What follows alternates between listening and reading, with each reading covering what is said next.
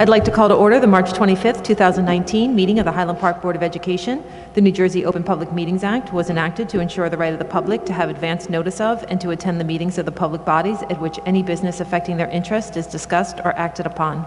In compliance with the Open Public Meetings Act, the Highland Park Board of Education has caused notice of this meeting setting forth the time, date, and location to be submitted for publication to the Home News Tribune and Star Ledger and posted on the board's website at least 48 hours in advance of this meeting. Members of the public who wish to address the board will be given the opportunity to do so before the board adjourns for the evening. Linda, can we please have a roll call? Ms. Byer? Here. Ms. Cimarosti? Here. Ms. Coleman? Ms. Gowan? Mr. Krieger? Here. Mr. Magaziner? Here. Ms. McFadden DiNicola? Here. Mr. Roslevich? Mr. Whiten?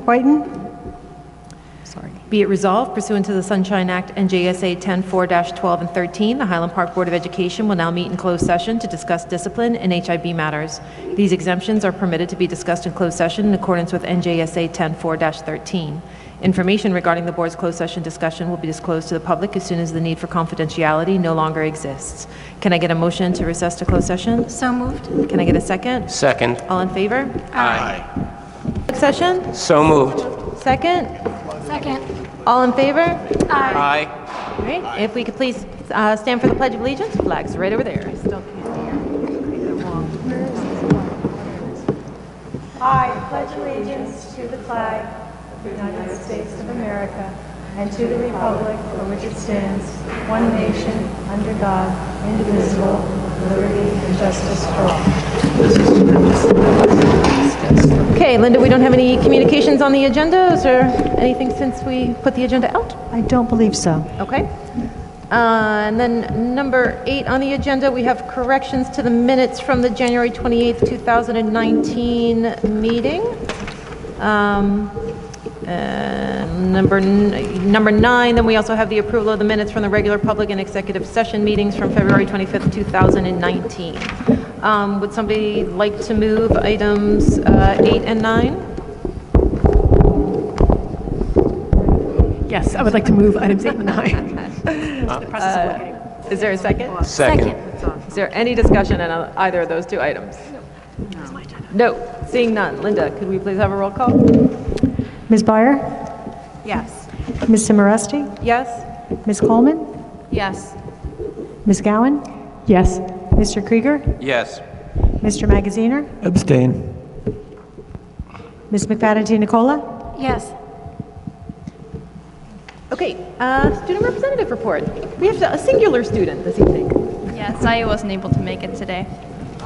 All right. So for Bartle, Irving, there's not much news from Irving since last week. For Bartle, Bartle's having an awards assembly and a book club meeting on the 27th. For the middle school had its Open Wash, Open Hearts Thursdays last week, and tomorrow there will be a half day for parent-teacher conferences. For the high school, parent-teacher conferences were last week. The Model Congress team is preparing for Rutgers Model Congress conference last week, and we wish them the best of luck. We're in the process of being recertified for bronze certification for Sustainable Jersey for the school district.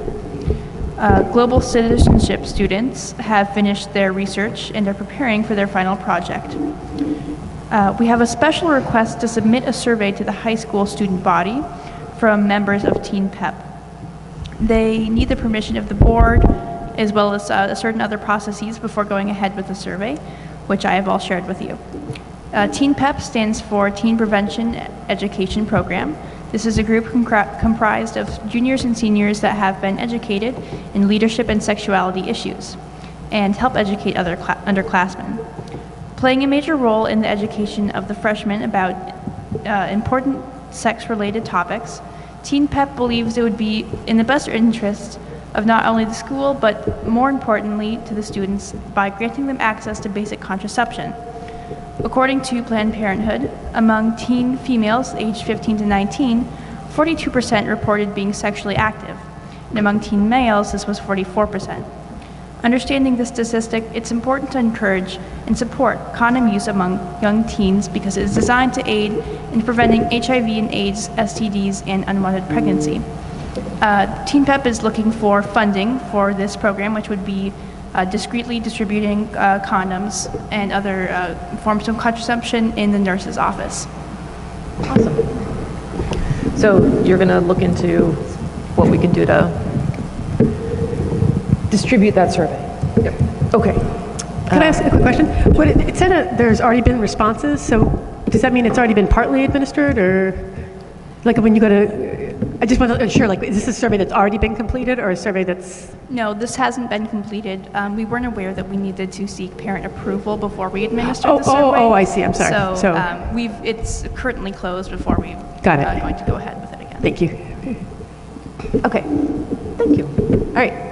Move on to Dr. Taylor's report. I'm very excited to see familiar faces, including one of our own teachers, middle school teachers, who happens to also have a family here in town.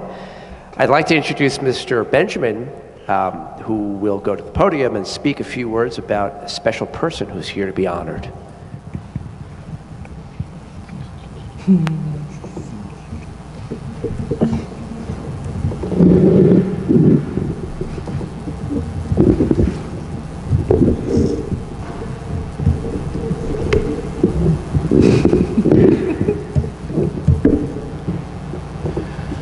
Good evening, members of the Board of Education, Dr. Taylor, guests, and members of the Highland Park community who are watching this meeting remotely. Thank you for allowing me the opportunity to be here tonight on this special occasion to continue with a great tradition the board has established, which is to continuously acknowledge students of excellence and reward such students with the distinction of being recognized as the Board of Education Student of the Month. Francis of Assisi said, "Start by doing what's necessary, then do what's possible, and suddenly you are doing the impossible." Each day we live our lives doing what's necessary, and if time permits, and we have a little bit more energy in our day, we sometimes do what's possible. When and where do we learn to do the impossible? I'd say that learning to do the impossible starts in our youth. In our youth, we are fearless, we stretch our limits and imagination, and never hesitate to ask ourselves and others, why or why not? Our Bartle community has and continues to flourish, not just because we have an extremely dedicated, creative, and instructionally talented staff, but also because of our incredible student body. Since coming to Bartle nearly 5 years ago, I have been truly blessed to meet some amazing and inspiring students who do near impossible things. With the over 50 events, initiatives, programs, and activities we provide students and families throughout the school year, it's hard to imagine that even a fraction of these events, initiatives, programs, and activities are engaged with fidelity, but we do it. We are able to accomplish the impossible through dedicated, creative, and instructionally talented staff and amazing and inspiring student leaders. Tonight, I'm happy and I'm proud to be here acknowledging Bartle's Board of Education Student of the Month Award. I'm proud to look into the eyes of some pretty dedicated, caring, and inspiring parents and say, your child is amazing and truly inspiring. She is who she is because of you. On occasion, I've actually had the opportunity to speak to Dan and talk to Dan just about parenting in general as a new parent myself and as a soon-to-be another one on the way. And he's given some really sound advice, and I'm very appreciative of it. And by the looks of it, how you're raising your children, you know, I'm going to take a lot of the advice you've given over the years. So thank you for that. I met our Board of Education Student of the Month when she arrived as a second grader, and I can tell you, it is not a surprise that she has turned out to be the student leader she is today, now as a fifth grader. Our Board of Education Student of the Month personifies many leadership qualities many would find rare in many of our youth today. Our Board of Education Student of the Month is like all other students, and she loves to laugh and have fun with her friends. However, she goes a step further when engaging peers and teachers. She is honest, has integrity, confident, inspires others, has commitment and passion, is a good communicator, makes great decisions, is accountable, creative, and most importantly, shows empathy. In addition to being a great student and student leader, our Student of the Month is an integral member of our Bartle family and community. She volunteers her broadcasting skills for our morning BTV announcements. She volunteers countless hours to assist our media specialists in organizing the library. She volunteers and assists with cleaning up after an epic event. She has even baked food to assist in our fundraising efforts for class trips and so many other noteworthy causes. Such a true inspiration. And wait until you see her smile, it lights up the room. I cannot imagine a more worthy recipient of our Bartle Board of Education Student of the Month Award than this individual. Please welcome me in acknowledging and congratulating Jahan Mladnick on being a great student and human being and receiving the Highland Park Board of Education Student of the Month Award. Again, thank you, board members, and congratulations, Jahan. Come on up here.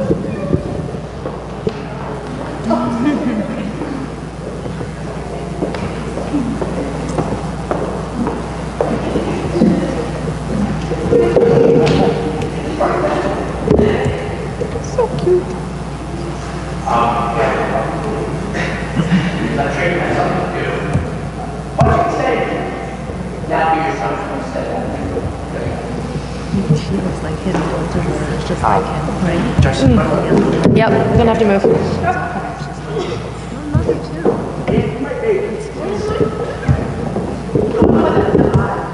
I'll just go This is so sensory uncomfortable. So I'm going to shift gears. I'd like to speak for about 15 minutes about a workshop I had a chance to attend in Atlanta. Give me 1 second. I'm going to set up my computer. Do my thing. Ann and Rob, you guys could come over here to this corner, and you still have microphones if you want.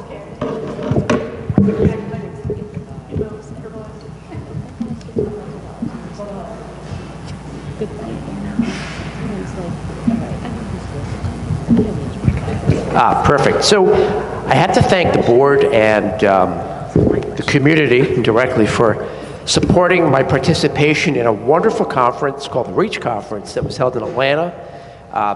REACH, by the way, stands for this.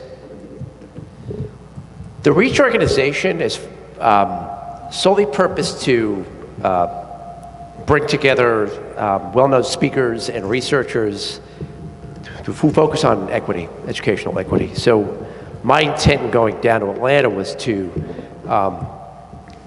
focus specifically on the topics that we have been addressing through our strategic plan, including discipline equity, how to work with students in poverty, our lower socioeconomic student population, how to, hey John, can we turn the volume down a little bit? I'm getting some feedback. Sorry. Thanks. And how to help the students who are disenfranchised have a greater voice. So I'd like to spend maybe 10 or 15 minutes talking about what I learned and what I'll be turnkey to the leadership team. Thank you. So the conference took place for 2 days back in February, a little over a month ago. The first keynote speaker was a real kick, poet Nikki Giovanni, who some of us know. If you don't, I definitely would look for her work. She was a smash, a good way to warm everybody up. Participants of the conference were from all over the country, mostly counselors, some teachers, a lot of leaders, principals, one or two superintendents. I was one of the very few superintendents who were there, and then some higher education folks. One of the first workshops I attended was facilitated by the author of this work, Integrating Camelot. The woman on the right, actually a Teachers College grad, she and I had classes together, it turns out, when I was doing my doctoral work at Teachers College, was a city worker for the New York City school system, and talked about the fight to integrate her mostly black student school situated in one of the worst parts of the Bronx. And so what we did is we dissected her book, at least a piece of it, and looked at it as a case study, and then examined some of the keys to her success, to finally integrating the faculty first, and then the students little by little. I mean, as we all know right now, New York City is dealing with a host of issues regarding integration, particularly with its specialized schools like Stuyvesant and Brooklyn Tech. I'm going to share some of my takeaways with you in a couple of minutes. One of the things that I really came away thinking mostly about when I stepped out of that workshop was the need for us to be giving people in our schools, whether they're adults, parents, guardians, caretakers of our kids, or kids themselves, especially in the upper grades, a voice. And by voice, I'm not talking about a seat at the table. Yes, that helps. I'm actually talking about an opportunity to be expressive, to know that they have a place where they could go comfortably, safely, and talk about their needs. I love the phrase that I took away from the author's workshop, that we've got to focus on figuring out how to transform people's view about the importance of giving voice. There are people working in our school district, including me to a certain extent, who don't realize just how important it is to focusing on giving other people voice.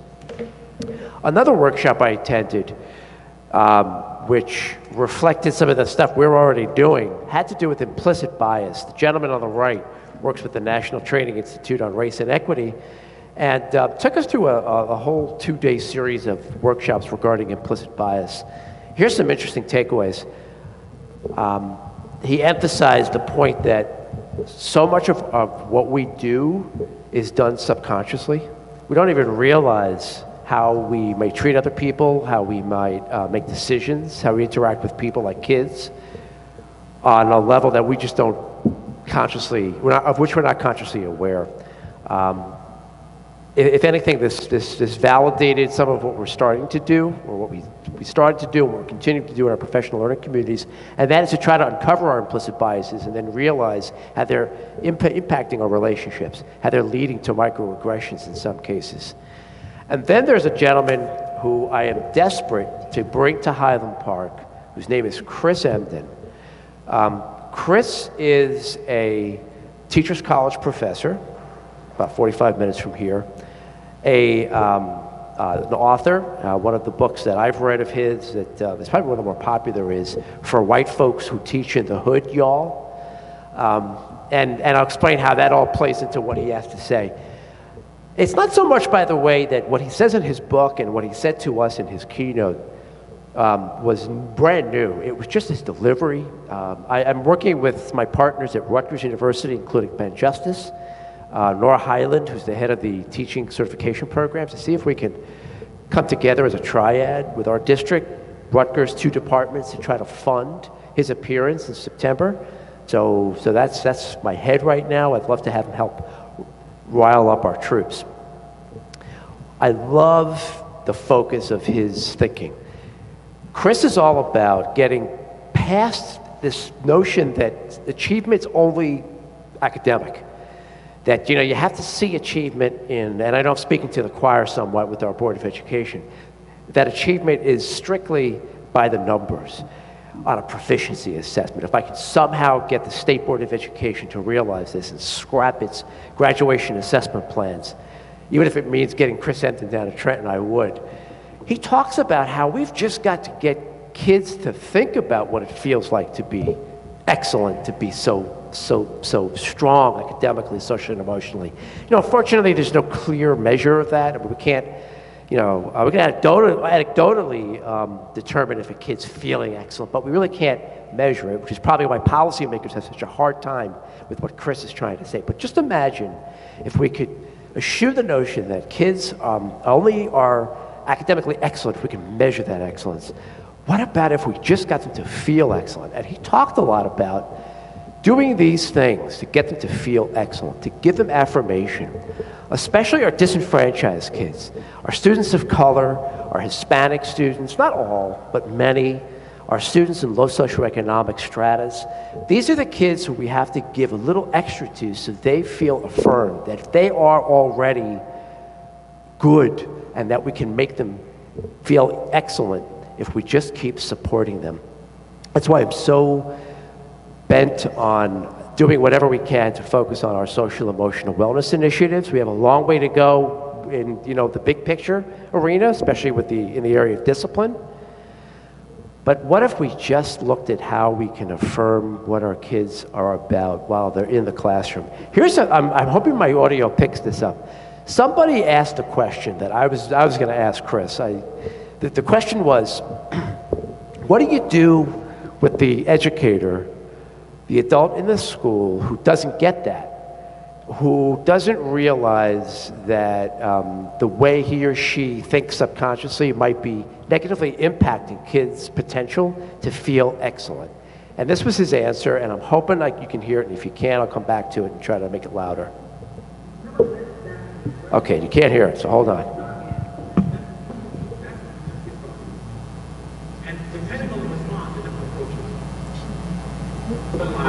How much I wrong young people. I want to turn back to it, so. Hang in there. All right, you have to listen carefully. Never let that expression be the ending of the dialogue. That's when this gets started. And depending on the response, the different approaches. So if it's, I've realized how much I wrong young people, it's like, well, let's work together and do it right now. If it's like, now I'm still, you're bad to me, right? Then you can,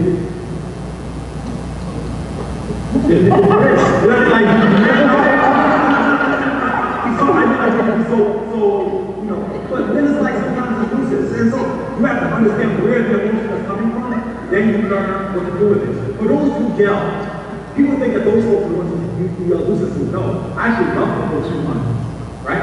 For a couple of reasons. It depends on how far they run. Are you running out my school building? Fine. Are you running? I didn't say that. But if you're running away like I quit, fine. Just say, sorry. If it's running because I don't know how to pace it, you could say, I understand how you feel like this is so much you want to run away from it. And the thing with teachers is always this. Now let's work on your competitiveness to make things better. And so I didn't get into all that today, but it is the perfect time to call. Where's the book now? This book. Y'all have you had it? Oh, that's good. Who don't have it? That's good. Go get it. Look, it's an hip-hop movie. How many of you got students? I got a whole half a penny for each one. I'm telling you. So, but you should get it. And I always have to get it to read your stats.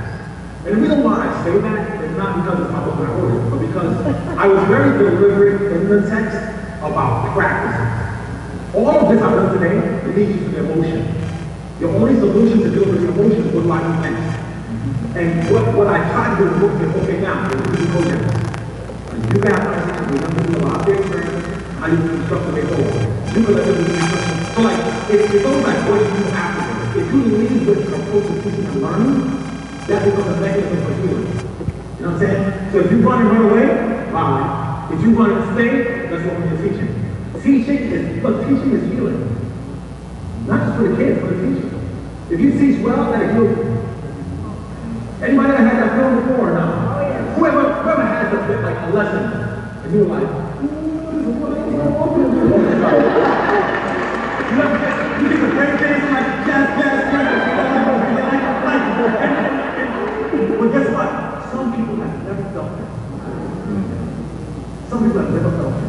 So you want to give them a teaching practice to allow them to feel that. Once they feel that, they feel it. So that was my easy response. And it's a lot more layers, but we talk. Yeah, and you know what he talks about later? He says, hey, the key to actually having that magical lesson is to relate to the kids. It comes back to relating to the kids, to getting down to them, to getting to where they're thinking, where their head is. So if you're teaching in the hood, Chris will say, you got to relate to them in the hood. If you're teaching in an affluent suburb, I guess you got to relate to them as you would in an affluent suburb. But he says that's the key. It's about relating to your kids and matching their personality, their needs, getting there so you hit them on some intimate level. The last workshop I attended, each workshop was about 3 to 4 hours, so we only got to 3 or 4 of them, was all about this, understanding how to work with kids who are in poverty. And this was probably where my biggest learning curve was, and I overcame it somewhat. Check out some of these facts about kids, about poverty in general, but think of kids living in poverty. Love the first fact, the first point, that the facilitator made a point to say, hey, politicians on the left, politicians on the right, Democrats, Republicans, whatever you are, they all have different opinions, but when it comes down to it, you've got to think about poverty holistically. You have to think of it not as a political thing, but as a real thing that with which a lot of data will speak to try to solve.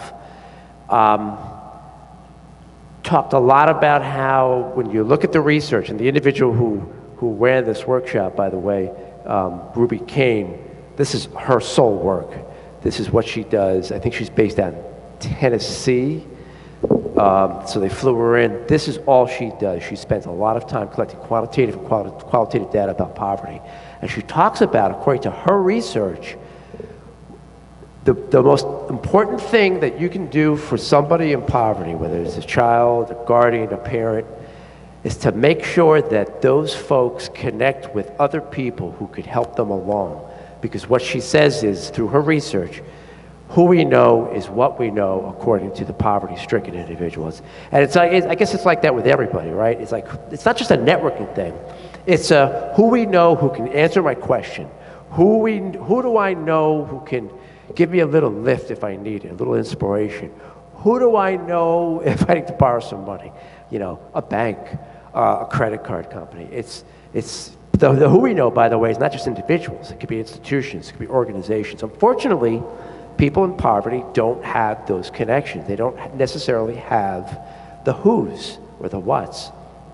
And then, of course, she made a point to distinguish between generational poverty and situational poverty. The first, and I think they're pretty implicit ideas. First being generational poverty. It's one generation after the other that makes it extremely difficult to break. That's a cycle that's really, really hard to break. It's important for educators to know whether the child we have in our classroom is coming out of generational poverty or situational poverty, because then we have to change the way we support that child. Situational poverty could be a sudden circumstance. I know of one particular family currently homeless. I know the background of the family. I know that's situational. It's something that they're dealing with right now for whatever reason. Lost a job, lost a home. The other things that I'd like to share, turnkey to you, also have to do with the facts behind poverty and how they may influence the way we work with students in poverty. This is really interesting. Dr. Payne classified the different rules that different socioeconomic classes live by. Now, a lot of us are in the middle class here in this room, so these are the things that dictate what we do, our work, how we do well in work or with family, our material security. Do we have a job long term? Do we have a mortgage we can pay monthly? Look at what poverty's rules are. It's all about survival. It's about relationships, making sure that there's some family tethered to each other. and entertainment she was referring to in this case, just day by day, making sure that that the family, the people in the immediate surroundings are positive, or thinking positive, or are somewhat happy despite the circumstances. A couple of other interesting facts.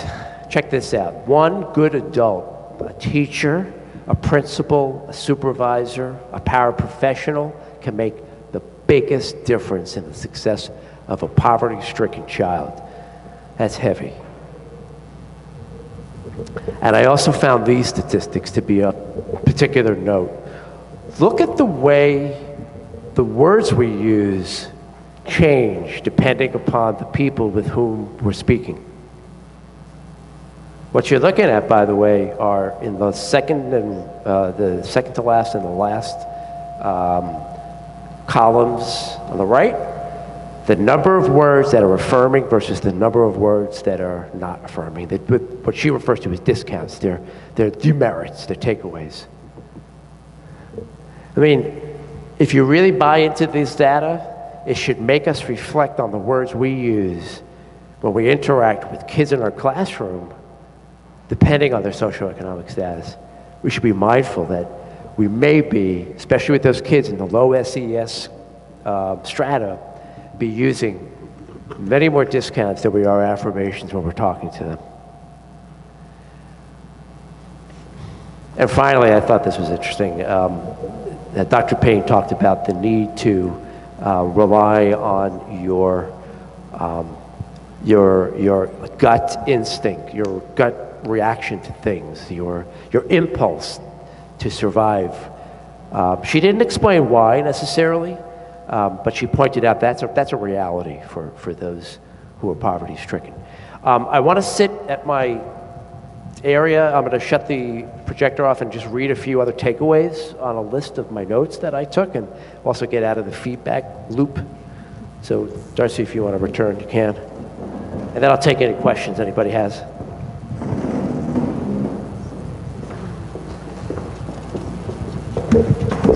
There's just a couple of other points.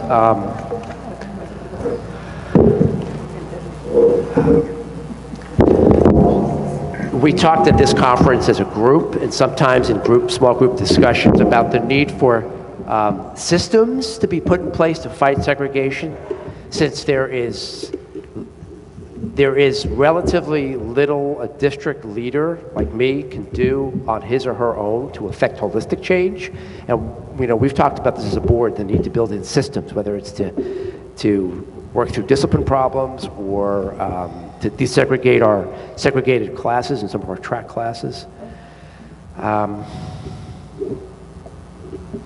One thing Chris said, here's a takeaway quote I want to share.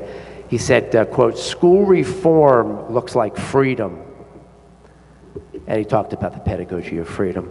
Anyway, I've got lots of notes. I took them as they came. I texted Monique a few times from the conference. Monique is our chair of Equity and Excellence, because I was just so inspired. I really appreciate, again, the board giving me that opportunity to be in Atlanta with my peers. So thank you for everybody's support. Other questions, comments?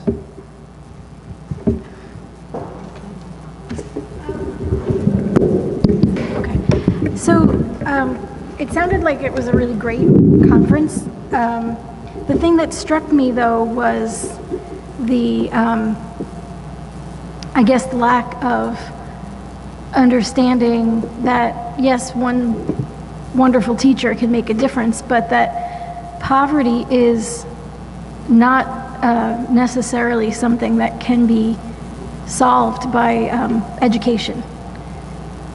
For me, that's a really big one, because it's personal. I don't want to get into all of the details, but for 99% of the very smart people that I grew up with, not many of them were able to work their way out of difficult situations, financial situations. So I think that there is more there anyway. I mean, I feel like what this conference presented sounded like it was going in the right direction, but that it was perhaps I didn't pick up on it, but it's a much bigger,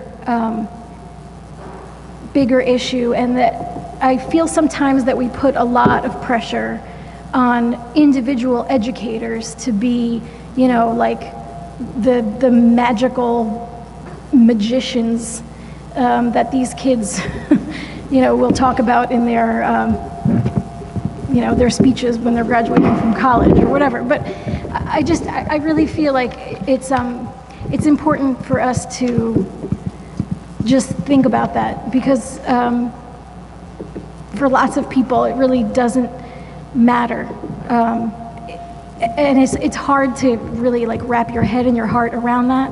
That doesn't mean you shouldn't try, but I do want to be cautious about how much pressure we put on educators. No, right? I totally hear what you're saying.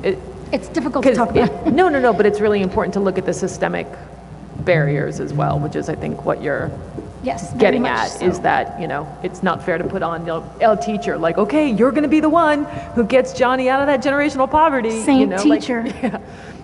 Because, you know, I went to a education town hall last weekend, and one of the questions that was asked of the people who were there was like, can you name that one teacher who was really inspirational to you? And one of the people who responded to that question didn't give a name of that one amazing teacher, and it was like they had done something horrible, that they couldn't come up with that like one amazing teacher. But that's a lot of pressure to put on either person, right? Like either on the teacher or on the kid who's coming up through a system that, you know, there's going to be some savior there that's going to, Listen, you know, it makes pull for you a out of really this. good movie. Yeah. You know, it's a great, you know, feel-good story, but, you know, we've got to work on things. Systems. As systems, right, exactly. So I would just, no, you go. I was just going to add that I think I agree with everything. I think this particular conference, though, and conferences like these are really like pep rallies in a sense for teachers who, as Chris Emdin's book talks about, white teachers in the hood who need to get that sort of like, yeah, I know why I'm in this, I'm making a difference. Maybe they did talk about systematic levels of engagement here that affects all the students, but I think the purpose with these sort of conferences is to look at this singular component, right? The one component we do as educators have control over. Yeah. But clearly you're right that it is a systematic concern.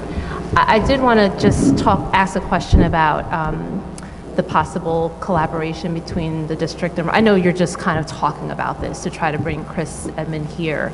I also wanted to interject though, because the Graduate School of Education, their urban justice program has some really, really strong, they brought in some really strong new scholars into that program. So I think that would even be a good resource for us to look at, to bring in, that's local, that doesn't cost as much money perhaps as Chris, but who would be really valuable in having these kind of conversations here as well. What's it called? What's the program called? The urban... Well, it's the Graduate School of Education's Right, that part I got. Urban Education Social Justice Program. I'm probably not getting the name correct, but Googleable anyway. their Urban graduate social- school, their School of Education now has a dedicated, you know, urban education program. Cool. And so as a part of that program, they brought in some really high quality, you know, urban educators really trying to support teachers who are working in the hood, as Chris Edmond does. They don't have his name and reputation just yet, but they are just as good in terms of knowing the issues and being able to possibly come here That and do sounds the kind fantastic. of, you know, work that you want to see happen here in terms of really bringing that to our staff. So. Right. And I think it would be great to be able to put together something like that, because one of the things that we talked about in the last year really wanting to do was to bring the Undoing Racism Yeah. curriculum into the school, but it is so prohibitively expensive. It's just, Right. the money's just not there for it. So if we could put something else, yeah, because you're right that we've left that conversation because we Yeah. can't, and then now we've lost it. Yeah. So, Yeah. we need to bring But that this back would be in. a good- Yeah, we can talk about that in our next Equity and Excellence meeting. I like that. That sounds like a good idea. Right now. And there was a quote that I found, I looked up the book as we were watching the clip, and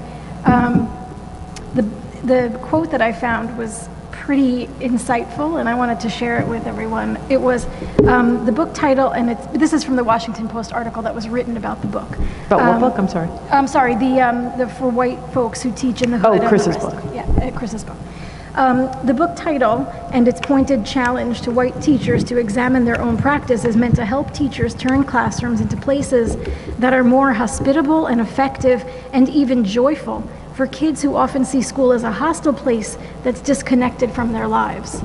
So this is part of a bigger conversation about the culture and the climate that we have in each building.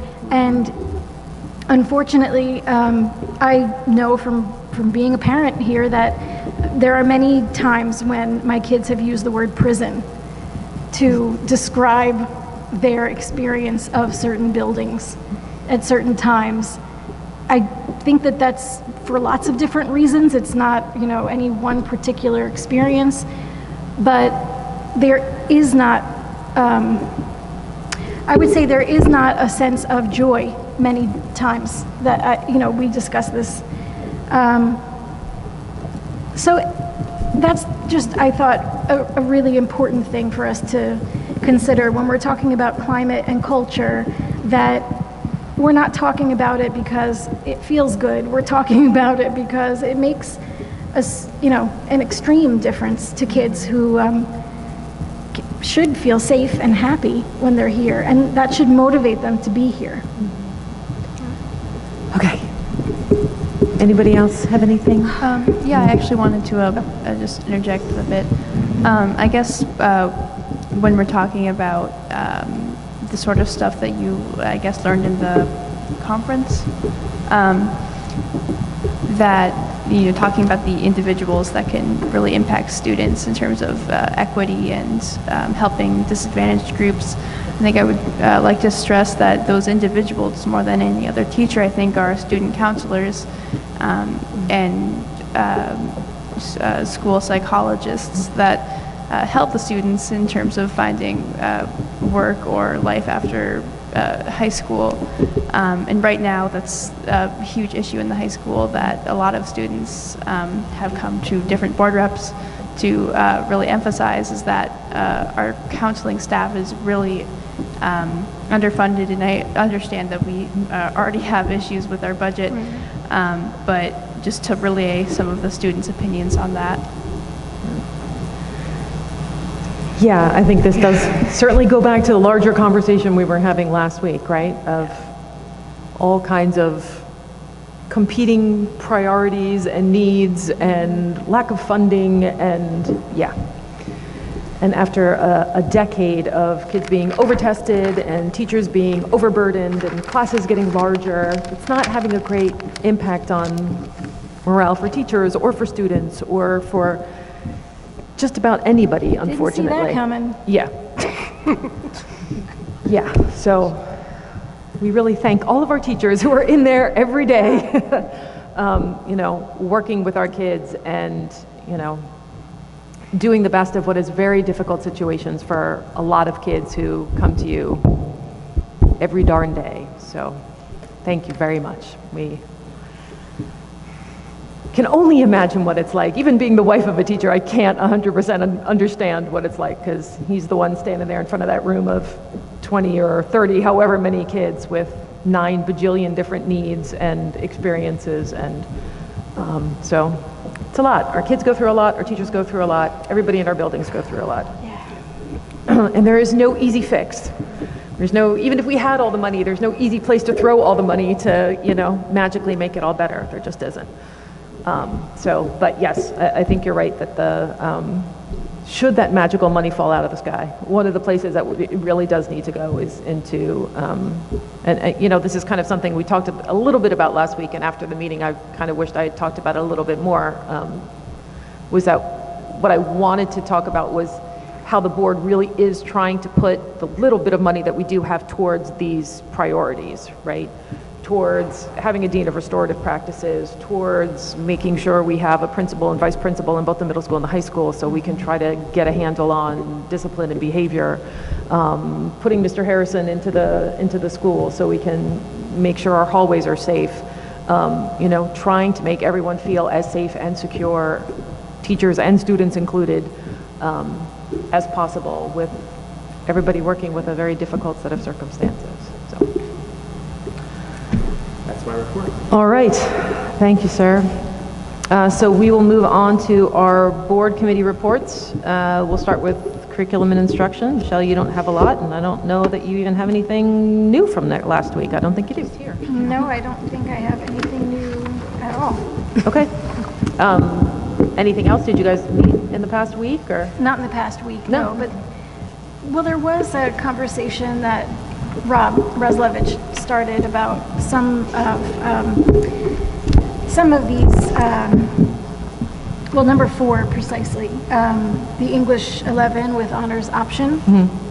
And so in an email discussion, just the 3 of us, I guess, he was asking about why that wasn't happening across subjects and grade levels, but I think more specifically grade levels. So why were we just talking about English 11 with honors option and not other levels? I think the biggest answer is because there's still issues that need to be worked out in terms of there's stuff that the board needs to work out with the union. There's, you know, training issues. There's, you know, we're kind of trying to do this a bit at a time and get as much, you know, information back from the teachers who are teaching these classes and from the students who are in these classes so that we can feel more comfortable and confident moving on in a... That was my educated answer, Yes. educated guess answer. We're putting our second foot into the water, Yeah. as it were. Yeah. With what grade? What would be the next? I don't know. Yeah, and I don't think it's even been decided what would be next. And I mean, I think a lot of it also depends on, you know, the teachers who are, you know, interested in getting that additional training and taking that on. And so, I mean, the hope is that it will continue to expand beyond these two courses, but. Right. Yeah, I think his question was more about grade level, like I said. So he was wondering if there were any answers as to why that wasn't being rolled out in the history department in other grades, younger grades. And I think that in 9th and 10th, we don't have, as far as I understand, we don't have a tremendous difference between the honors classes and the CP classes, but I could be wrong. I have no idea. If other classes are going to be integrated into that program? Rob was asking whether or not we should be rolling out the honors options into lower levels or lower grade levels of history rather than crossing over to the English department. I think right now we're looking for teachers who are interested in and intrinsically motivated to go here. So I don't know if it's an option necessarily. We don't want to require other teachers to go with honors option. We'd rather them first come to us and say, hey, we'd like to try this. And right now, Mr. McCrae is the individual who's offered to do that. So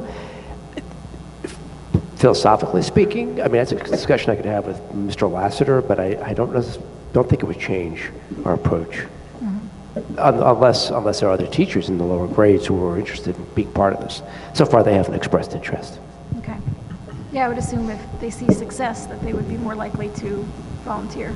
Right, and hopefully by the end of the year, we're going to have another presentation, right, on how this is going in the classes that it's I do happening. plan on asking Mr. Broadfoot if he'd be willing to come out. Excellent. Okay. So anything else on curriculum and instruction right now? Nothing new. Okay. So let's move on to finance and facilities. Mark? Yeah, Darcy, thank you. So we have a handful of new items from last week. The first one is on item 3, the cafeteria bill list. That's from March 9th through March 15th. Item 5 is the approval of the treasurer's report, and that's the treasurer of school monies as of January 31st, 2019, and that's coupled with the board secretary's report, and that's Linda certifying that as of January 31st, 2019, no budgetary line item has been overextended in violation of the appropriate regulation. Item number 7 is the board certification that sufficient funds are available to meet the district's financial obligations for the remainder of the year. The next new item is part of item 10, approval of contractors. This is the approval of Title I funds, so that's federal government funding, to the amount of $9,590 It's Young Audiences Arts for Learning. It's an 11-day artist residency, storytelling residency, young audience staff planning and coordination, and it's in essence one 11-day artist residency with 5 classes of 20 to 25 students, and that'll be held in May and June. Item 13 has one new item, which is approval of bedside instruction, and that's for one student at the rate of a tuition rate of $48 per hour, effective March 18th. I think. Oh, I did want to point out again before I go on our acceptance number 14 of the Highland Park Education Foundation grants. Again, I wanted to thank for the board, the HPEF, for a variety of grants to teachers, which we see several times per year. This is for 3 grants in the middle school, 3 grants in the Bartle School, and a grant in the high school. So thank you to the Highland Park Education Foundation. And also to the teachers for applying for And the grants. yes, and of course for the teachers who applied for this. Then should be more to come. We see these several times a year. And I believe that those are the only new items. I did want to say 1 or 2 very brief words about the new sets of doors in the 2 schools. We are approving bids so that we can put new doors at 2 of our schools. This is a program that we previously have discussed for the last year. It's also something that came out of the School Safety Committee, so we'll be getting more serious entryways in security vestibules at Bartle School and also at the high school. And this is coming from money which is in our capital reserve in the 2019-2020 budget. So much as the Title I funding, which is federal money, it's not coming out of the tax collections, so to speak. This is also coming out of money which is not impacting the budget for 2019-2020, in as much as coming out of a capital reserve, which currently has approximately $800,000 in it, and has to be budgeted and used for capital improvements of the schools. So Mark, to clarify, that cannot be taken, we can't take money out of that and use it to say hire a new teacher. Nope. We cannot take money out of that except for the purpose of a capital improvement of our schools. Right, and all this is doing is getting Bartle and the high school to the same place that Irving and the middle school are. Irving and the middle school are the newer buildings. Sure. This is how newer buildings tend to be built, with this double entry glass so people can see who is out there. Right. Bartle and the high school don't have that, so this is... And I did, I'm sorry, please. Oh, I just was going to ask, I think I might have missed this at the last meeting. Is it Bartle or the high school that was going to have some sort of a shatterproof glaze attached to the windows that was going to make them significantly more expensive? Both of them? Yeah. What kind of expense are we talking about with that? That's going to be done at a later time. That's not part of the project. Oh. We'll be buying the material and installing it ourselves. I see, that's not part of the 21,000. No. Okay, I see. And there are several components to the capital funding in 2019. This is one of them. More security towards a better camera system, cloud-based camera, modern camera system. Also some roof improvements. Also with the possibility that the county and the borough would pay for the large majority of the improvements to the replacement for the field and the track. $175,000 is being budgeted for those improvements from our capital reserve. If that doesn't happen, let's say the county doesn't approve a grant, that money will just get rolled over into next year. I did want to make one other thing more clear, because a few of the board members have asked me privately about the computer initiative, both for the students and our teachers. That's money that's being put in via a lease. It's a 4-year lease is what's being proposed and I believe will be done. That will include every teacher, or at least every classroom with a teacher, having their own laptop on loan from the district, a new modern laptop, and also every student from 6th grade, I believe, through 12th grade, getting a Chromebook. The Finance Committee evaluated what have we been spending to buy equipment piecemeal over the last 5 to 8 years. And what we realized was if instead of buying piecemeal, we simply did a lease, a 4-year lease, we could buy in effect for everyone, or lease for everyone. And that would mean that all students would have their own Chromebook and all teachers would have their own loan leased laptop in their classroom. And this won't cost, if anything, very, very much more than what we had already planned to budget for replacement computers on carts and replacement laptops for teachers whose laptops had become obsolete or weren't working. The difference might have been $5,000 or $10,000 in either direction in a $36 million budget. So we're very hopeful that this will make for great improvements for both teachers and for students, without incurring any extra costs appreciable than what we've been spending for the past few years, for the past 8 or 9 years. And the biggest concern was one of the concerns that the board has brought up time and time again, which is equity concerns about how homework is assigned, who does or doesn't have access to computers. Right. Students that can't get their work done because they don't have access to a computer. So the combination of students in grade 6 through 12 having their own devices and the late bus that we've been able to institute, we're hoping will address a lot of those concerns and make it much more possible for a larger swath of our student body to actually complete the work that they're being assigned. Right, and exactly, and as I said last week, if anyone who didn't hear, this came out of board discussions at this table, but also policy committee discussions where we were discussing what could we do in policy to implement a homework program that made sense for the district.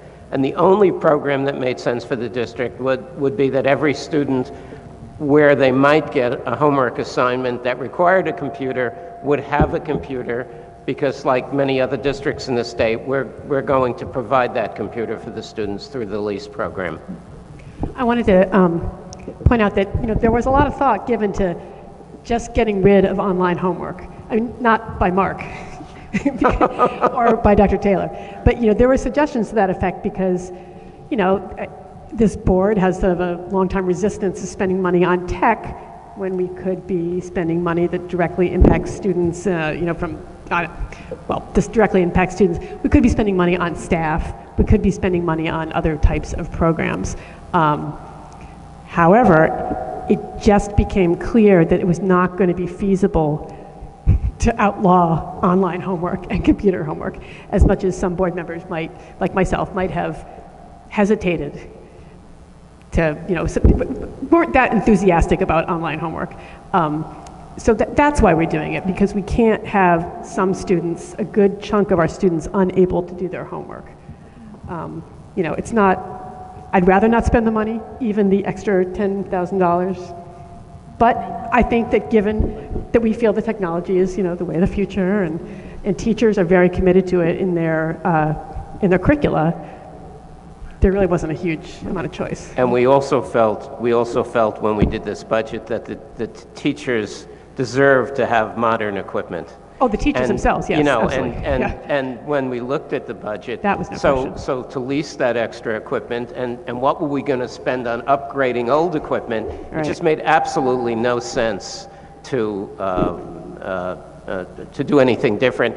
And we had input from Keith and from the association on this, and other board members, and I think we're I hate to say this trite statement, but we're in the 21st century, and I think our students really should learn. Yes. If they are, getting homework, and it can be done more easily and better as a learning experience on the computer. This is a useful thing. Yeah, this doesn't mean we want to replace our teachers with computers or have all online work in our classes or any of those things. And, I am quite certain that the curriculum committee is, going to be working ardently to ensure that that doesn't happen. Right. But for me, it very simply became an equity issue. Right. It was the All of simplest us. solution to a really persistent equity issue that we have not been able to solve. So I just wanted to interject really quickly, but part of this equity issue is outside of our control, and I think that everyone listening should make a point of learning more about what's happening in the world of net neutrality legislation. Yeah. This is a tremendous part of this conversation, especially when we talk about equity issues, because having access to Wi-Fi is something that many of us might take for granted. Well, but the computers are going to be set up so the students don't require having Wi-Fi to do. Yeah, Could you explain their some of that homework. to the? Yeah, no, I can't. I don't know how to do that, but that's certainly part of the conversation. Yeah. Is that they're not going to be required to have the Wi-Fi to do what they need to do. That's so, wonderful. So Yeah. teachers will be modifying the online curriculum so that Well, it can be. John says, I think it was Christina actually who pointed out that right. we have some way of setting up the Chromebooks so that students will be able to use them, even the whole Google suite of apps can or do it whatever, offline. being able to do it online. Clearly, they're not going to be able to collaborate with classmates, Right. but They can sit together. But then and do also, when the students have their own laptops and they can be here after school because now there's a late bus, Right. they will have that opportunity to collaborate and use the district's Wi-Fi and not have to go to Dunkin' Donuts or go, whatever. So all that's been, no one's saying it's going to be perfect, and, nothing is ever perfect or 100% equitable, but I think we're making it as equitable as we humanly can. I was talking in the broad terms. Right. Well, I just want to kind of keep us a little grounded. we can like. I just want to make sure that we really do a lot of PD to make sure everybody knows how to use Google Suites offline. That's not evident to a lot of relatively fluent users like myself. There is going to be a learning curve. I'm sure there is, but I hope that there'll be some direct top-down direction. Did not expect teachers to sort of figure it out on their own, or sort of figure out if there's any students that don't have Wi-Fi, that sort of thing. I have a quick question about maintenance. I know, Mark, we talked about this before, Yes. but can you just talk about the cost of the maintenance when you're under a lease system like this? How does that work? Is that budgeted into? Yeah, for one thing, we've ordered a fair amount of extra machines which come under the budget that in effect replace the piecemeal purchasing. So let's say well, first of all, the machines will be insured to a certain extent by the district. We will have extra machines. We do have sufficient staff now to manage those machines. If a machine gets misconfigured, that can, in the software, that can be rectified by our staff. If a machine literally breaks, we do have those spares that we put into the lease. And again, on a case of a stolen machine, a lost machine, there have been extra machines allotted so that we have something to give a student very quickly. And I would, there's a lot of information. A few years ago, we looked at this, and there was very little information about it, and only a few districts were doing this, a handful of districts. There's a lot more information now. So if you go online and you look at the kind of agreements that a family signs when the machine gets assigned to their child, that's been thought through by a lot of districts. I mean, not a lot, but the districts that have done it. And we have a very good template, which Christina Nicosia has access to, for us to start to have a starting point, so that we can give those out and properly maintain and update and replace machines as warranted. It's not going to be perfect. There are going to be glitches, but this has to just be far better in 2019 than depending on people having machines at home, students having machines at home. Okay, if everybody's good there, I'd like to move on. Just one more question for, I guess for Scott. So just like Mark was describing how our capital reserve money is earmarked for certain projects and cannot be used in another way, can you talk a little bit about Title I funds and how those should be appropriated? Well, I can give you a brief overview. I used to be the Title I coordinator in Little Silver. So you can only use ESSA funds, Elementary and Secondary Success Act. Education Act. Also, thank you. Title I, II, III, and IV. IV is sometimes provided for technology for certain purposes. Your school either has to be designated a Title I school, or, as we think we will become, your district can be considered, or school-wide, they refer to it as, can be considered able to use those funds. We will not necessarily receive additional federal money in Title I if we're district-wide, but it means we have more flexibility of its use. Oftentimes, the target populations are your low socioeconomic students, your ESL students. That's what Title III monies are used for. For Title I, besides low socioeconomic status students, it could be students who the state has identified are lagging on the standardized test results behind their peers. So for us, it's depending on the school, it's usually your students of color, your Hispanic students, your special education students, and your low socioeconomic students. So you can't just use Title I money for anything. You have to use it for those specific purposes. And the coordinator, who for us is Jen Knapp, has to have written in the application what those funds are going to be used for ahead of time. Oh, so it's sort of like applying for a grant. She has to apply for that Title I? It's very, yes. In fact, they call it an entitlement grant. So We're it's entitled already to been delineated when it goes out to the feds as to what it's going to be used for, and they approve of it or not. Correct. And there's a lot of reporting. Jennifer has to do a whole report in June coming up to show that all the money was used appropriately. And she's the one who's been staying on top of trying to get us approved to be a Title I district, which is sometimes, you know, we were talking about it a few weeks ago. Sometimes we like miss the application by, you know, like 0.3%, you know, and they won't approve it. So it looks like she's gotten it across the finish line, but we'll see. So do we know what this young audience's arts for learning, what is that, a particular building or? I believe that's Irving, but let me get back to you on that. Okay, because it is a big chunk of change. Yeah, yeah. It's a really big chunk of change. It would be nice to have a little more information about that. Do you want to table it? If it's possible without, I mean, I'm sorry? Right. Why don't we table it? I'll have It'd be Ms. nice Knapp to get get a back little to bit me. more, a little more information on such a big expense, even though it is Title I funds, but. Yeah. Okay. So we'll table that and get a little bit more information for next month. All right. Are there any other questions on any of the finance and facilities items? No, Nope. thank you. Okay. So can we move on to personnel, Ann? Yes, we can. All right, let's see here. Let me get to personnel here. All right, there are very few new things compared to what we discussed at last week's workshop agenda. We have a new maternity replacement hire. This is Cassandra Serrano, at Irving School. I understand that she has been working in the classroom for quite some time, for all of the school year so far, I think, in the classroom where she will be now serving as the maternity leave replacement. So that's wonderful for our students to have someone who's already familiar with that classroom and with their specific students. We're very lucky in that regard. We have a new staff member being added to this list of staff being paid to write material modification lesson plans.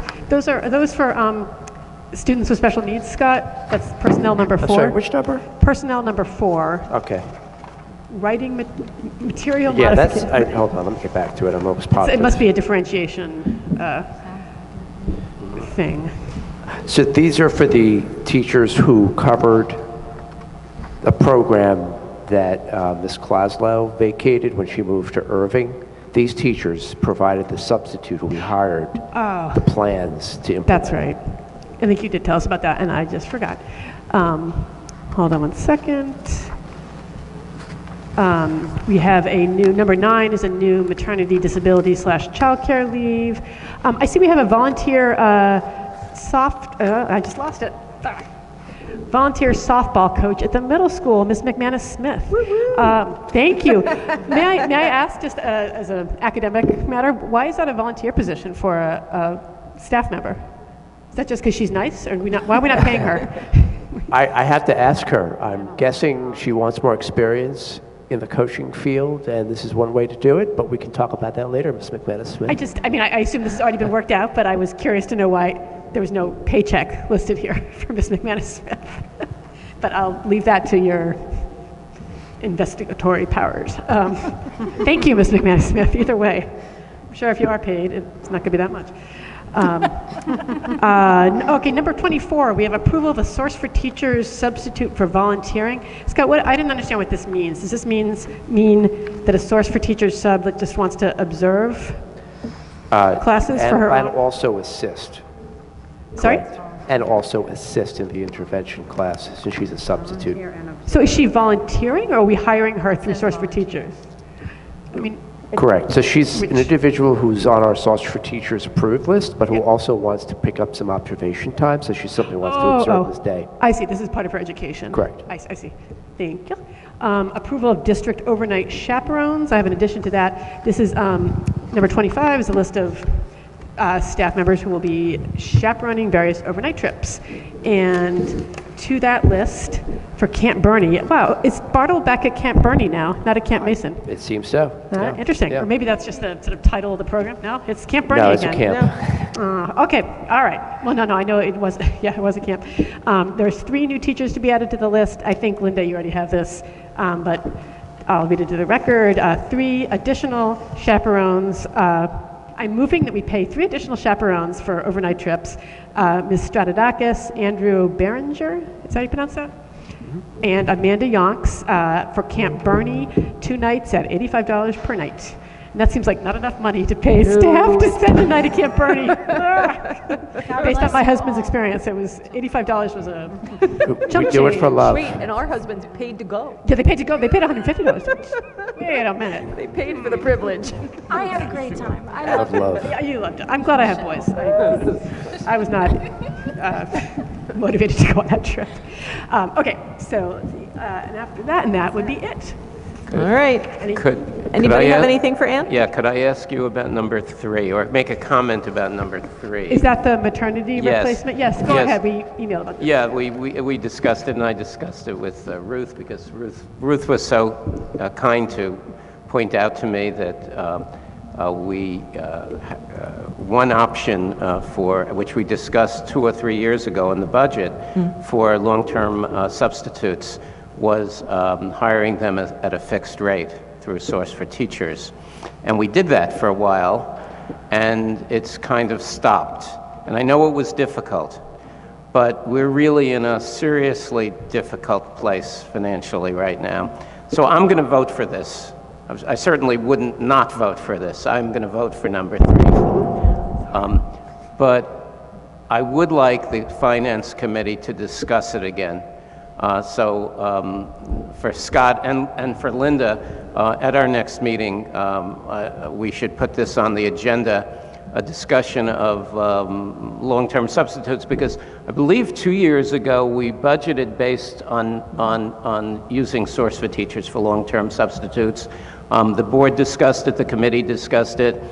There were very significant savings. And again, it was difficult, especially for certain areas, to find substitutes. But we're in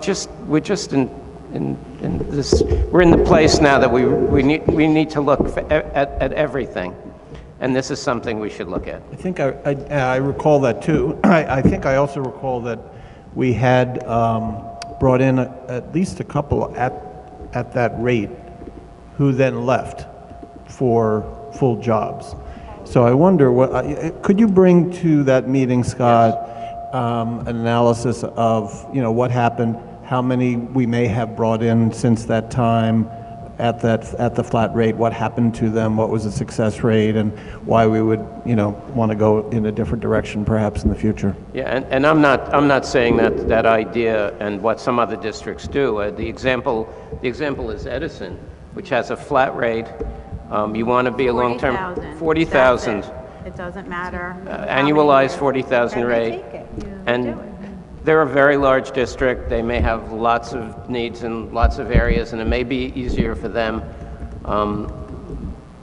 But it would be good to know how it worked, why it did or didn't work, and see what the right course would be after we've done it once before. Could I ask a question about that? Yeah. So would you envision us still going out and interviewing a range of people to find the best person and then sort of asking them to contract with Source for Teachers? Or would you envision just going out to the pool of Source for Teachers? It's the latter. The former, pardon me, the former. So we would interview people, telling them though that this is the rate you'll be hired at, and sign up if you haven't already for Source for Teachers, and we'll hire you off the list. We did this for a number of people. Sure. As Rob points out, it may not have worked perfectly. It was harder to, or well even, it was harder to find the people. I would rather do it this way, frankly. But we really have issues, and every dollar counts. I was going to say penny, but pennies are another story. Every dollar counts, and every $10,000 counts. So if there are 5 of those, and we save $13,000 on each one of them over the course, or a portion of that prorated during the year, that's it's a significant amount of money. And I think that year we lowered the budget line, if I remember, it's a while ago, by $40 or $50 or $60,000. It was a significant amount. So I just want to revisit it. I don't have a perspective. I'd like to get more information. No, point well taken. And I will vote for this. I'm not sure about the middle school, but in terms of substitute teachers in the high school, we still have them, but it's also done by just putting all of the classes in the cafeteria. So if you're looking for ways to save money, that was another savings that we did. That was done the same year as a savings. As a way to have savings. The committee, but I would say really Linda, more than us, as we discussed it, what does it cost us to have substitute for every class every time someone is out versus what many districts did in the past, which is to put all of the students in one place with 1 or 2 or whatever number of substitutes. There was significant savings and often not very much difference, for that one day. So we did it, and I think it has given us some savings. It'd be good to know how it's working I remember at the time we first discussed this, there was some concern about kids, with special needs and kids who maybe need extra support in large, unstructured social environments. It'd be nice to know if there have been any incidents or if we've been able to put para support in there, particularly, I don't know if this is just at the high school or if it's done just at the high school. Still would be good to know if there, could we find out about that? It actually brings to mind another partially related question related to Source for Teachers itself in terms of how well we are actually doing filling openings that exist during a school day. Let's say we have 10 or 15 or 20 and we go out to Source for Teachers. Are we filling those? I mean, are they doing a good job for us in terms of filling, 1 day or 2 day or 5 day slots? That's a separate question. And are there options? I mean, I don't know how well that's going. I kind of have my doubts. Scott, Scott, I think that's mostly for you, that question. How is that going? Do we have any hiccups when it comes to using Source for Teachers to provide us substitutes on a day-to-day? We still have a problem, and it's still we still daily have unfilled positions. We do, okay. My colleagues, we've actually came up with a superintendent roundtable meetings. We just threw out the question, hey, does anybody have a really good substitute service? seems like the systemic problem is there are just not enough substitutes to go around. One thought that came across my desk, I think it was a meeting I had with one of our faculty, was to raise our sub-pay rate. Didn't we already do We that? raised it substantially. But to attract to We already did, though. We did that. well, but do it again, Again? because apparently we're not. I haven't done the research, but we no, might not be in no. competition. No, we're very competitive right now. We don't need to raise that. Well, We don't need to raise it came up. Come, speaking as the substitute teacher at the It came table. up. It's good. Yeah, and I know that's a difficult question topic to bring up during this difficult budget time. So, Scott, I did want to give some perspective from 25 and 30 years ago on my last board tenure, which was that the situation of getting substitute teachers into the classroom, which was done back then by making phone calls from a phone list. And somebody was responsible, someone in the system, I don't even know who, but somebody in the system, it might have been per school, it might have been done out of the central office. Someone got on the phone and made phone calls the day before or the morning of, and spent as much time as they needed to get the substitutes. It was a nightmare. It came up every month. And it wasn't just difficult to fill position, it was impossible to fill positions, and it was time consuming, and it was labor consuming, and that's why you have a business now called Source for Teachers and perhaps others, because they make that job, they filled the need that we have and other districts have. Some entrepreneur type got the idea, let's do this, and they did it. But it was worse. It was a constant problem. My wife, Nora, who many of you know, was home raising our kids, and as the kids got older, she first did substituting, and then went back to teaching, and then ended up at the university teaching. And she did substituting, and when she was available, when she put her name on the list with Highland Park as an available sub, we got called every single morning. They could not find anyone. So it has to be a worse situation. Maybe times have changed, I don't know. But it was a terrible situation. With Source for Teachers, Scott, do you know, is there such a thing as a hybrid plan where you perhaps, let's say we had 10 people on a list or whatever that would be our go-to people that may not be Source for Teachers but are certified, where we could use those people as well as the Source for Teachers that's people? intriguing. No, I mean, some of those may be local people. We could do anything we want. I don't know. I assume we can do anything we want. Yes, right. We have a contract. I don't know. Yeah. Let's chew on this maybe next month. Yeah. Okay, I like that idea. All right, if nobody has anything else for personnel, let's move on to policy. Okay, so we only have the one policy. It's for second reading. It's the suicide prevention policy, which we've discussed now for a month or more, maybe 2 months or more. And I just recommend, as we have this as a recommendation of the superintendent, we've all spent a lot of time on this in policy, and I think we recommend that this is an excellent improvement over what we've had. And we are meeting in a week or two, and we'll have some more. I hope we'll have a number of, we've spent so much time on this, we will spend time on some new policies and have something to bring forward in the next month or two. Awesome. I went through it today and printed it out. I had found just a few typographical things that need to be tweaked. Nothing that changes meaning or anything. Terrific. So I will give that to you. Remind me after the meeting. Okay. Could you perhaps give it to Scott, because I think Susan has the master copy. Okay, I'll do that. Does anybody have any questions about that policy or anything else? My only quick comment is, one thing that I think we keep maybe not following up on is, I think Strauss Esme is supposed to give us a list of policies that need to be reviewed yearly.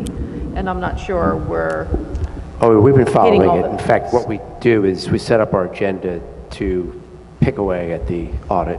A couple of things have bumped our progress, but we follow it religiously. Yeah, we've been doing a pretty good job, I think. Yeah, Scott's been setting an agenda based on the required policies Right. that we're behind on. Right, because we get the alerts, but then Right. there's also like a subset that is like, these you're supposed to review every year. Yes. Scott's been putting those together. We have a nice Okay. list. Many of them, I think if we hadn't spent so much time on the attendance and the lateness and the suicide prevention, that list, many of those items on that list are really relatively simple to go through. I think if we hadn't spent the hour on those or 2 hours on those as opposed to the hour or two repeatedly on the attendance, lateness, and suicide prevention, we would knock those right through those. Okay. And I don't think any of them are very difficult or controversial. Okay, good. I'm glad that they're, I just Yeah, no, wanted to make sure that we're they're doing well still- with this. Okay, awesome. Can I ask about that though? Are you still going to alert equity and excellence as to the policies that do pertain to equity issues and when they come up through the docket, so to speak? That's a Are good we point. ensuring that- We were, I mean, originally, my idea, before I sort of lost track of everything, was, every time we had policies that were coming up, to farm them out to the committees. So like, if I knew in advance we're going to be discussing restraint, I would farm that out to, and then I sort of stopped doing that when I was policy chair because I ran out of time. So that's something we certainly should do. I will make sure to do that. I'm sure Mark will do it. I will make sure to do that. I was not a role promise. model for Mark in that regard, unfortunately. I'm good at that. I will make sure. Well, it's also good just to kind of share the burden. you Yeah, know, yeah, So yeah. policy isn't responsible for every single last policy. Okay, Monique, do you have anything for us for equity and excellence? We haven't met since last week. Okay. So nothing to share. All right. All right, so that brings us to public comment. The Highland Park Board of Education welcomes public participation and is reserved this time for your comments. If anybody would like to make public comment, now's the time. You can go up to the podium and just make sure you please state your name and if you're a resident, address for the board secretary so she can record that, or if you're staff, you can just say your staff.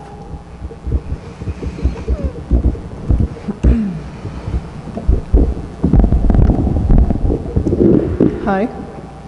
Lynn Fryer, 314 Wayne Street, Highland Park. The acoustics... And make sure you write it down too, Lynn. Okay. before you The leave. acoustics in this room are really Awful. bad. But I did come with a couple of things on my mind. I guess with the doors, I'm happy to hear that the funding is coming from a capital budget line, so I guess I'm placated about that. But I've also heard that the home ec programs have been targeted for being removed, and that makes me sad, and I don't think that that's really appropriate. I think there's a lot of non-academic college-bound students that, and other students, I mean, I think these are life skills that all students should have access to, and I understand that the budget's really tight, but I would encourage you to look elsewhere to find something to cut, but I don't envy any of you, so. Thank you. I appreciate that qualifier. I don't envy us either. That's it. Thank you, Lynn. Could I ask a question about the home ec? I think that was a surprise to a number of people. Did curriculum weigh in on that, and what that would mean for course offerings for our students? Is that something that the curriculum committee was able to discuss, Michelle? We did not discuss it as a committee, and I don't think that it was something that was, presented as a, hard and fast decision, but, so Yeah, it's I a assumed... preliminary budget. Right, so because it was a preliminary budget, I thought that would be, something that we should talk about as a committee. And, the bottom line is that I do feel like we are all on the same page when it comes to priorities. So I didn't freak out as committee chair, but I do feel like we should discuss it. And personnel will be discussing it as well. Yeah, yeah. Did I read somewhere or hear, maybe I watched last week's meeting from home, that the numbers were down in those classes? That was part of the reasoning behind the decision? Well, not in home ec, I don't think. Yes. Oh, in home ec it was? Oh, I thought it was just the Bartle classes. I see. Our numbers went down slightly, but that wasn't really the rationale. Okay. I mean, we've had roughly between the middle of the 50s to the low 60s each semester in that class. Oh, actually, in all the classes that Ms. Mitchell teaches, including baking and other home economic related courses. So that it wasn't really behind. That wasn't so much the decision, the rationale behind the decision. I'm sorry, I didn't hear the numbers. What was the difference? Yeah, what was? That wasn't clear. I'm sorry. Can you repeat that? Could you say the numbers again, like how much I it can decreased actually give by? you exact numbers if you'd That'd be like. good. Thanks. The acoustics are really bad, Scott. It's just so hard to hear you. Acoustics here, too. This room, it's because the room is so large.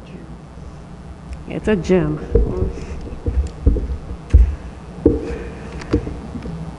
So just to kind of go to this issue of was personnel notified or was it discussed in curriculum? When we're preparing the budget, I think we mentioned this at the last meeting, those decisions are the absolute last ones to be put on the table. It's not like we made that decision 2 months ago and didn't tell personnel and curriculum. Well, I just want to make this clear because it does kind of come across as committees are being left in the dark or something, and that's just not, well, I mean, it is how it's coming across. So I want to make it clear that that's not what's happening. There's a whole process that we go through over the course of months where the different building administrators come, where we look at all those different budgets. Scott then goes back to them and says, we need to take even more from that. This is not a process anybody wants to engage in to decide what it is and where we're going to cut. And certainly, as we discussed last week, the last place we ever want to cut is personnel. So that is the absolute last place that we're looking. So, I mean, I don't know what else to say about it other than, that's the last ditch effort every single time. And I want to make it very clear that we're not making those decisions lightly or without looking at as much information as possible, without considering every other possible thing first. One of the things I've asked Scott to look at is how many staff we've added in the last few years. And it's a tremendous amount. We've increased our staff, even with scaling back, if we need to, 4 or 5 paraprofessionals and 1 or 2 staff members. The numbers are still way up over the last 2 to 3 years. So we're not, we're not looking to slash anywhere. We're trying to be as responsible as we possibly can and impact as few students as we possibly can. And it's difficult. Nobody wants to make that decision. Ever. And there was an article in I think it was in the Star Ledger, maybe it was just NJ.com, I don't know. This is not something that's just happening here in Highland Park. This is and actually that article kind of annoyed me because it was, a lot's being framed around S2 and around the districts that are receiving less funding, and of course, totally sucks to be getting even less funding, but we're not in that category. We're not in the getting less funding category. We're supposedly in the, yay for us, we got more funding. But in grand total, again, we talked about this last week, we got $180-something thousand. Almost 40 of it went straight to charter schools. Another almost 40 of it came off the top for pre-K. Somehow they decided you need less money for your pre-K students. So we got a grand total of an extra $100,000 from the state. That's our big windfall. And we're getting letters from our legislators saying, here I am, I'm fighting for you in Trenton. What? No. Fighting for us in Trenton would look a lot different than $100,000. So, I almost feel like we should be budgeting in like the salary to put a lobbyist down in Trenton. Good luck with that. So I do have some numbers. So this year, Ms. Mitchell's first semester student load is 51 total.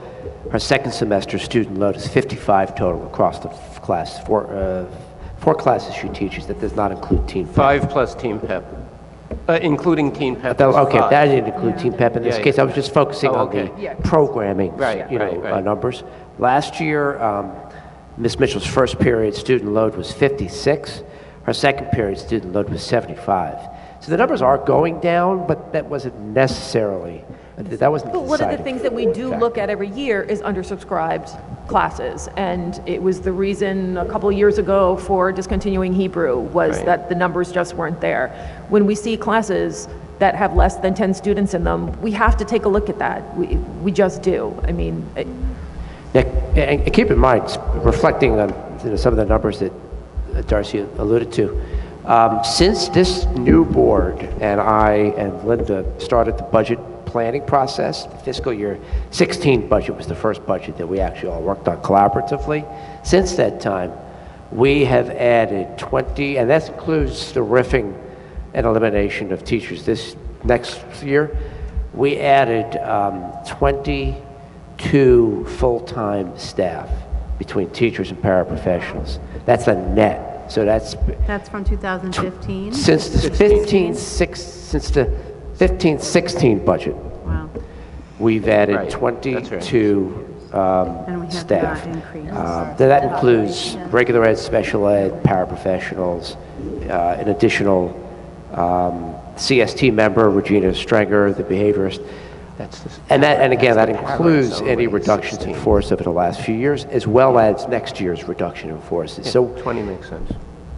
And our student numbers haven't gone up drastically. They've gone up enough, though. I think what this reflects is the inordinate needs our special needs population particularly has. There's a lot of those FTEs, those full-time staff, are paraprofessionals. And frankly, I don't know how we're doing this, because with that, we are also getting these 8, 10, 12, 14% insurance increases every year, plus our contractual obligations. And when you add it all up, we can raise taxes 2 or 3 or 3.5%. And I sometimes sit at home at night going over numbers, which is what I like to do. And it's astonishing to me that we can get a budget out under these circumstances. And the board, as to the being sad about that program going away, no one on the board is happy about this. When we talked about this, we were all pretty horrified. That's where we have to go. And I would say emails are still going around amongst the finance committee about what can we do, because there is no joy here. It's where we're placed. The state could make a few simple changes, including in those changes might be a more rational look at what are reasonable increases for staff year over year, plus the cost of the insurance, and what does it mean you really should be raising taxes. And that number, probably shouldn't say this, is not 2%, it's higher, because it's virtually impossible to make these budgets a balance with a tax increase like that. Okay. It's virtually impossible. I want to get back to public comment. I'm sorry. That's sorry. okay. Is this on? Hello? Okay, I'm very nervous to be in front of a microphone. I'll make it short. I'm Christina Stocky, and I'm a teacher here. I'm a reading intervention teacher. But I really stand up here again because of what you have been talking about and the budget cut for the home economic position. I'm Italian. It's really a big thing in my family to cook and enjoy the cooking. And even if it's just a little plug from one other person to try to keep that program, I just felt I'm going to go out of my comfort zone and come to a microphone. But I want to just tell you my experience. I could not get my boys to want to cook. And although they have uncles and brothers and uncles and cousins that cook, they wouldn't cook until they came to the home economic class, which was, it wasn't mandatory, but it was strongly suggested and really pushed. And I am so thankful because I would come home and my kids would be making all kinds of different rices. And of course, they were in high school, so I allowed them to do simple cooking like hard-boiled eggs. They could choose. but they were making amazing rice dishes and all kinds of things. I couldn't tell you my gratitude for the home economic class. To this day, my kids now have been inspired to cook. And I just know one of my students that were here in the special ed program, that was her dream, is to go on to be in the culinary arts. And it is an art, and it's an amazing art. And so I hope you look at it like that too, because it's an important art that gets missed, and a lot of these kids it might open up a world to them if they were just exposed to how to use the kitchen, because many parents don't cook anymore. And it's so much fun. Really, it is so much fun, and it's a whole like hobby and art too. And June's program, the GLOW program, is so amazing. They're learning this very important life skill, and if they don't have a kitchen, I mean, they won't understand even to do the basic make an egg, you know, and helping cleaning, even if it's not even if they can't do the egg themselves one day, they're learning how to clean and put away and their way around a kitchen. I'm just like heartbroken that this is, I don't envy you at all, because I can't even imagine how you're going to try to fit this in. I mean, it could even cut me off, you know, one day, but, and I understand that, but I would hope that, you know, with my intervention program, you know, it's an extra. But home economics, I hope you don't think of it as like an extra, because it really is a very, very important thing to have for especially the GLOW kids. So that's all I want to say. Thank you, Ms. Stuckey. Actually, that was something that we, emails that have gone around between the Finance Committee, is how that would impact the GLOW program and how that facility could potentially still be used. So that is absolutely on our radar. Okay. Sorry, just writing my address. Don't be sorry. So I came here with a speech. Sorry. My name is Uchechi Odikanwa, and I live in 14 Highland Avenue, South Highland Park. And one of my jobs at the school is I'm actually the student body president of our school. So one of my jobs there is to listen to the voices of concern that a lot of the students are giving. And I'm here to speak on the behalf of the student body about the discontinuation of family consumer science departments and the termination of 6 professionals. As this news actually traveled through the high school, a lot of sadness and questioning on why this event is even happening has arisen, and the only answer I could really give was because of budget cuts. And a lot of people, including me, don't see this as like a good answer. There are too many advantages of having a home economics department and more paraprofessionals around. Without them, the student body will only suffer. Cutting teachers would certainly make Highland Park students less prepared for their future and less successful for our school and in the future. When asking the opinion of some students on them, they said, and I quote, "Paras are one of the main reasons why I'm successful in large classes with one teacher, and I wouldn't have been successful in Bartle without them. Paraprofessionals play some of the biggest roles in the life of the children and are absolutely essential to their learning." My another point is, with the loss of the department, students will miss out on an opportunity of classes to shape the rest of their lives, like many previous speakers have addressed. Family consumer science teaches skills such as cleaning, healthy eating, child development, tailoring, and so much more that is a life skill that a lot of kids need. I personally can say, for example, is that if I had never taken Ms. Mitchell's class in freshman year and following up to senior year, I would not step foot in my kitchen. I wouldn't know how to boil eggs. I wouldn't know how to even cook rice. I wouldn't know how to do anything in the kitchen, or even tailor my own clothes, or like do anything that's a life skill that I'm going to need after I'm done with high school or move out of my house. And it builds skills that students should know, and by removing that, it's only harming a lot of kids in our school. And my last point is mainly addressing a lot of the problems that minority kids in our school have, specifically the African American kids, is that there's only 5 African American teachers here in Highland Park High School, and with the loss of a home economics department, we lose Ms. Mitchell, which is one of those 5s. Not only is she a great teacher, but she's a great person who students actually go to combine feelings that they have or just to talk to. And after talking to one of my senior classmates, an issue that she expressed to me, and I quote, "Ms. Mitchell has been someone that I go to whenever I'm free, and she has shared with me her perspective of life and with experiences. I can honestly say that they have helped me during difficult times and made me a better person." So that's all I have to really say, for example, but... That's a lot. Yeah. Thank you very much for sharing all of that. And I would love to, one thing that we talked about last week and that Dr. Taylor and Mr. Krieger and I are working on is to sit down and meet with our legislators about the issues that we're experiencing financially in terms of our budget. I would love to invite you, if you would like to attend that meeting with our legislators so you can really get a better sense of kind of like this big global picture that we're, I know it's hard to, I'm sure it's hard to make sense of for your fellow classmates what a budget restriction like we're facing is like, but I would love for you to be able to have a deeper sense of that if that's something that would interest you.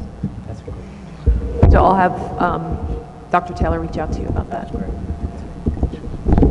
Hi, my name is June Miller. I am a special education teacher at the high school. This is my 15th year with the Highland Park School District. I am very proud to say that I have been teaching the GLOW program since its inception. I'm speaking tonight because I am very concerned about the adverse effect that I believe the elimination of the home economics program will have on the GLOW program. As you know, a primary focus of the GLOW program is to teach the students independent living and transition skills to use when they leave high school. Many of the students in the program are students who have either returned to district after spending several years in out-of-district placements or students whose parents have considered sending them to out-of-district placements. I have attended almost every IEP meeting for the students in this program.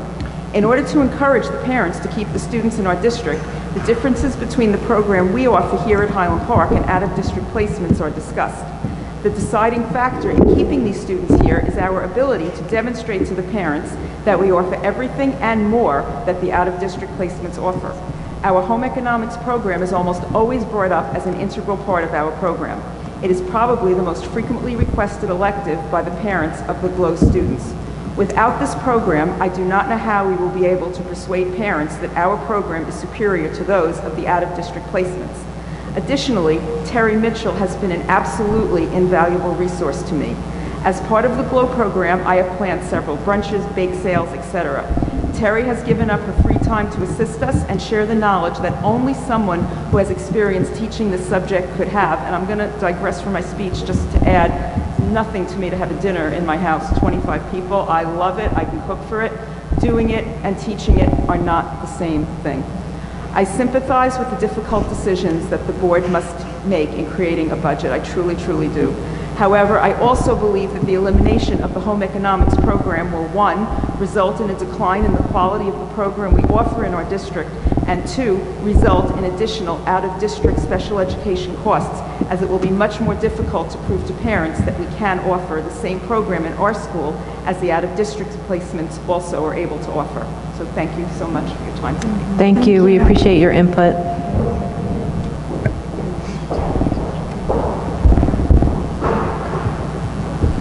Dan Mladnick, teacher at the middle schools, Global Civics, and resident 216 Graham Street.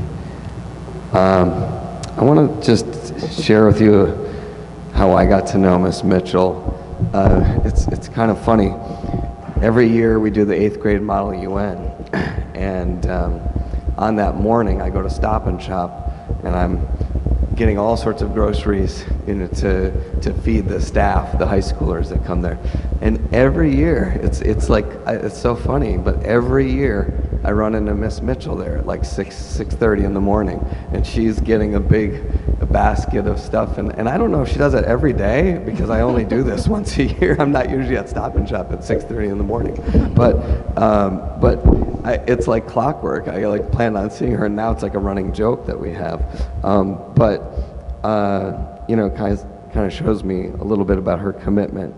But the other thing I wanted to say about Miss Mitchell is she was on the committee of teachers with me and several other teachers, for the restorative practices training.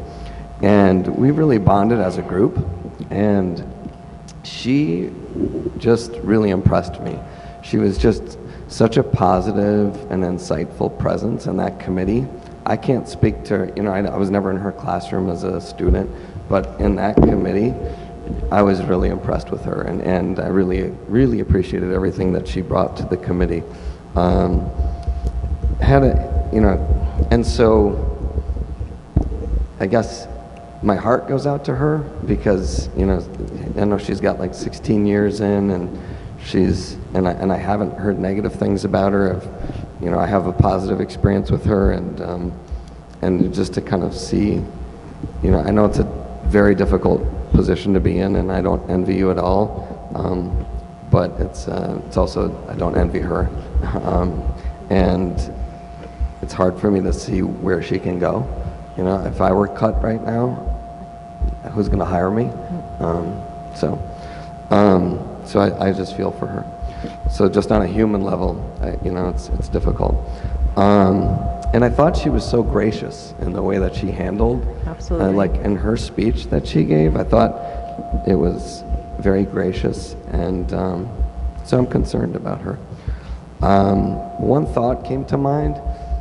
In the prior district that I was at, they had a culinary program there, and they actually, I think, made money off of it. Like, they turned it into kind of a, like the man who was running it was a chef. He was a former chef, and he was teaching the other students to be, his students to be chefs. And he didn't have a lot of students, but they made these amazing dishes, and we all bought them. So, and they were making money. And so, anyway, I'm just wondering if there's any possibility of revamping the program to actually bring in revenue and to try to offset some of the costs or something like that. So, I like that thinking, Dan. Yeah. I mean, we are trying to come up with this therapeutic program that, would bring students in from other districts. I wonder if there's some way, the special education program, I wonder if there's some way that it could be melded with that somehow. I don't know. Be at the lower grades. Oh, that's right. You're right. Oh, wait. Is that right? It's not? Okay. It's just Bartle and Irving? Or Bartle? It's Bartle. Right. Okay. My apologies. I also like that idea. I'd like to talk about that more another time. Yeah.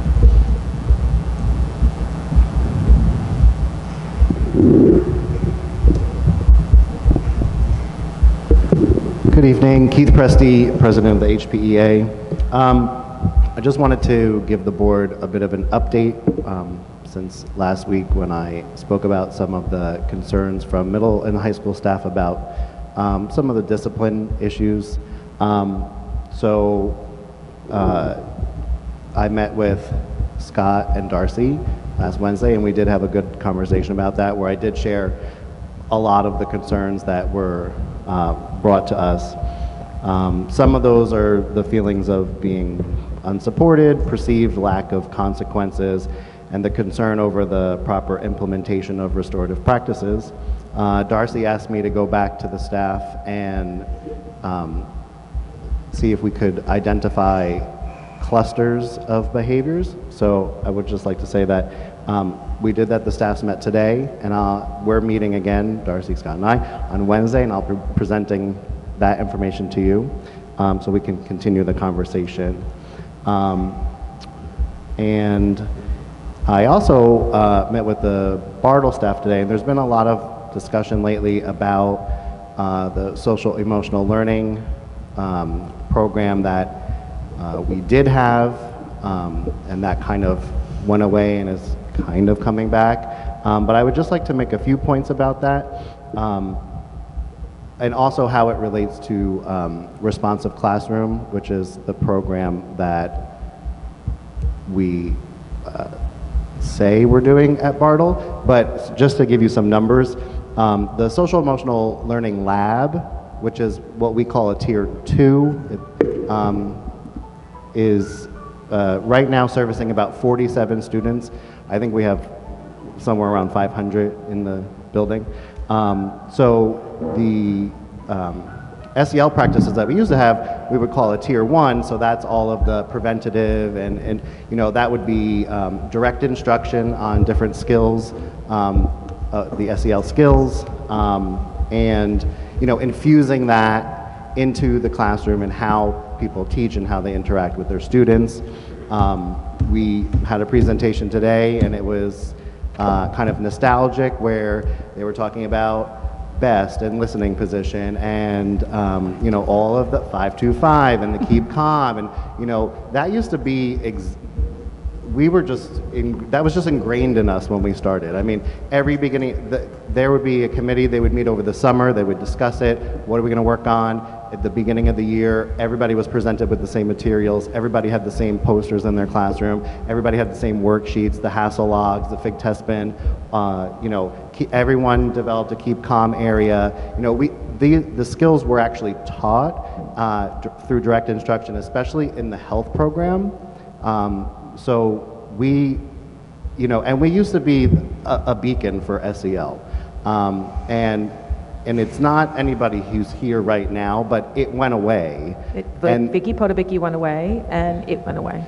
Well, was my perception from and a former superintendent who did not necessarily care or agree with that. A bunch of things got dwindled broken. And it went away. When Vicky left, that was it.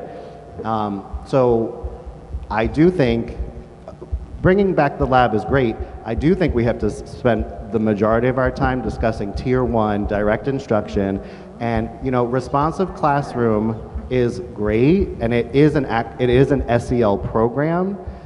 So but there's only 4 teachers in this building that have been trained in responsive classroom, the real training, which is like a 4-day training. So I think that's something we have to look at.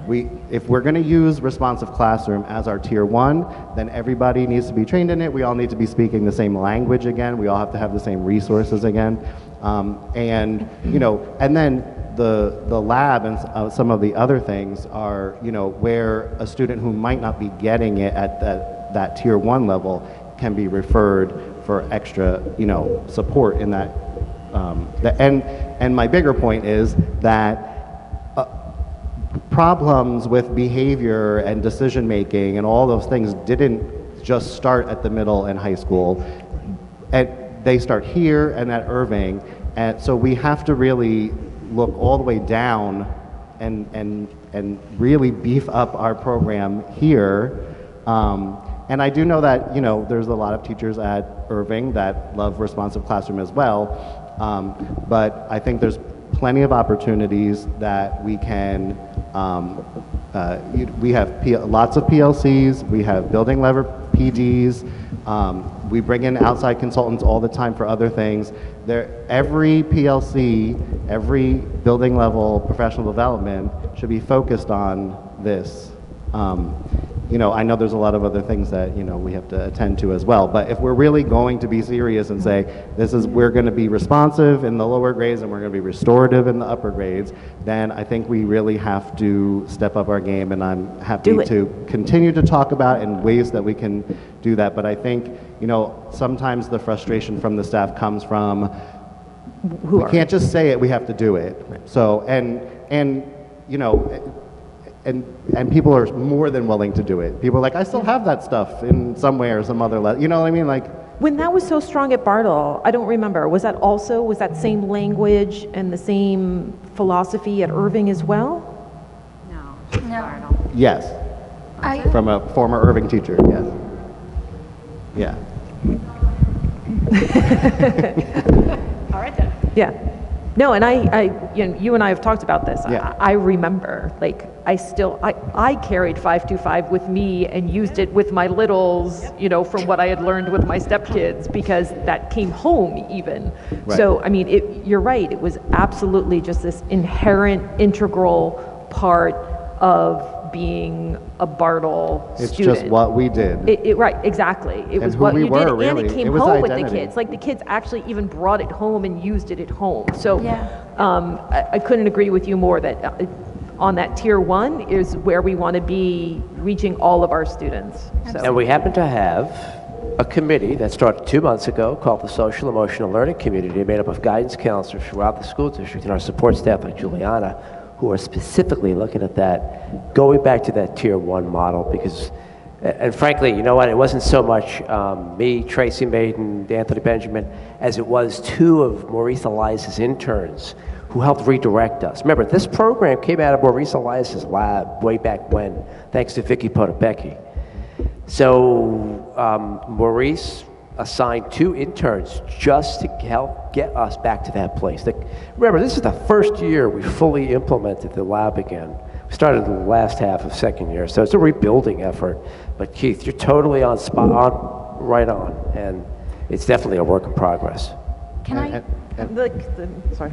I would just like to point out again, too, that when we're moving away from out-of-school suspensions, that this is where we really need to be focusing, because if we beef up in-school suspension, which I think we should call it something else, but if we beef up in-school suspension and what a child will do during the day when they're in school suspended, you know, that's another golden opportunity to work with.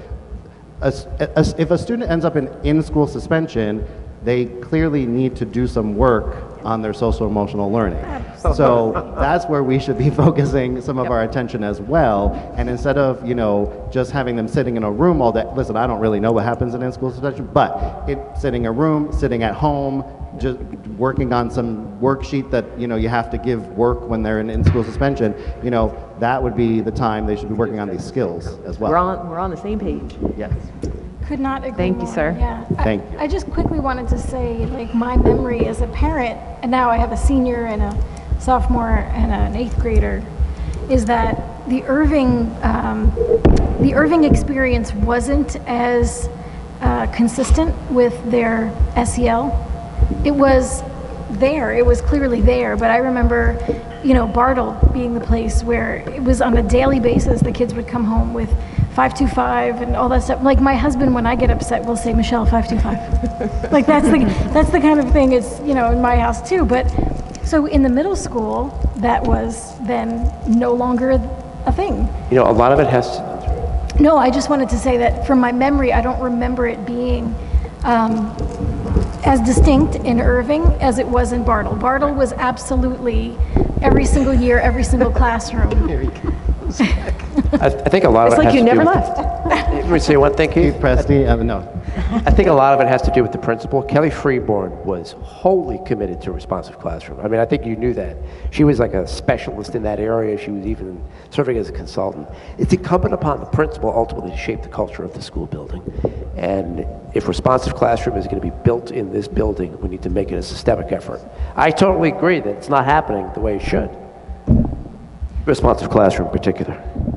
And just listening to Michelle and what other people said, you know, using it yourself, your kids are bringing it home. I mean, that's another wonderful opportunity to include the parents in all of this and working with their children and also themselves, like you're saying, like all of those skills are something we all need to be able to do anyway. And sometimes it's a good reminder of how maybe we can handle situations for ourselves. Yeah. So what an opportunity to bring the parents in as well and the community and the students and all work on this together as a community. Yep.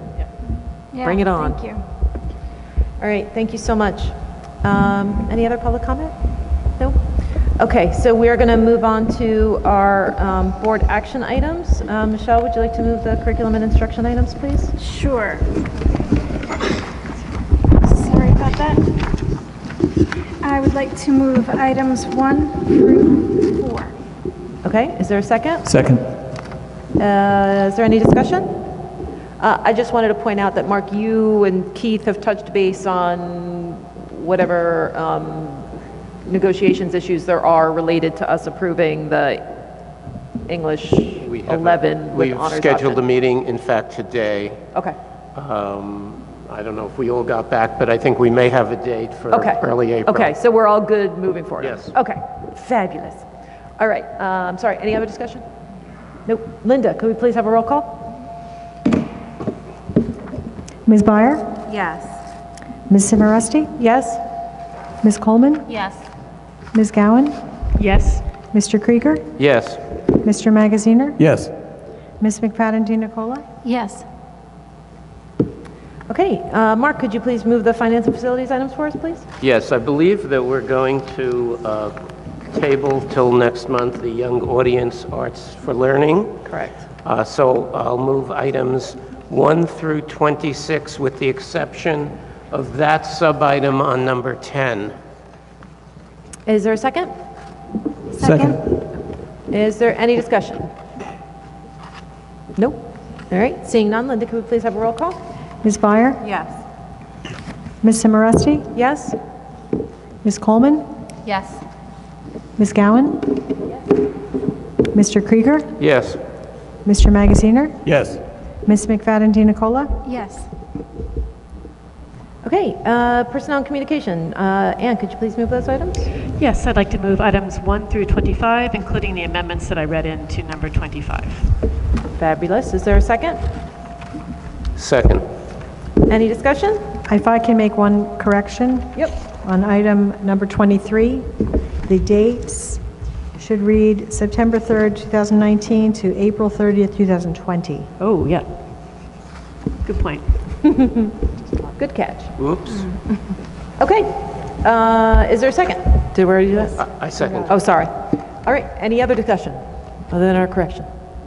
Nope. Okay, seeing none, Linda, could we have a roll call? Ms. Byer? Yes. Ms. Simoresti? Yes? Ms. Coleman? Yes. Ms. Gowan? Yes. Mr. Krieger? Yes. Mr. Magaziner? Yes. Ms. McFadden Nicola? Yes. Okay, and finally, Mark, could you move those, our one policy item, please? Yeah, I'd like to move item 1. All right, is there a second? Second. Any discussion? Nope. Linda, can we have a roll call? Ms. Byer? Yes. Ms. Simoresti? Yes? Ms. Coleman? Yes. Ms. Gowan? Yes. Mr. Krieger? Yes. Mr. Magaziner? Yes. Ms. McFadden Nicola? Yes. Okay, so that brings us to our liaison reports. I noticed that there was an agenda in the folder for the Municipal Drug and Alcohol Alliance, albeit not terribly illuminating, but There's also one for library. okay. Yes, I saw both of those in there. Mr. Krieger, anything from any of your various? No, I have nothing. Okay. I did notice, I just happened to notice on Facebook that there seems to be a volunteer meeting for HPTV folks coming up, although I don't remember what the date of that was. Yeah, I know. Yeah, I think they're trying to Get some more volunteers. I know. Gets more fresh blood in there. Yeah, It's a tough. There's been one very, very busy person for a Yes, lot there's of years. one remarkably dedicated. Thank you, Gary Leslie.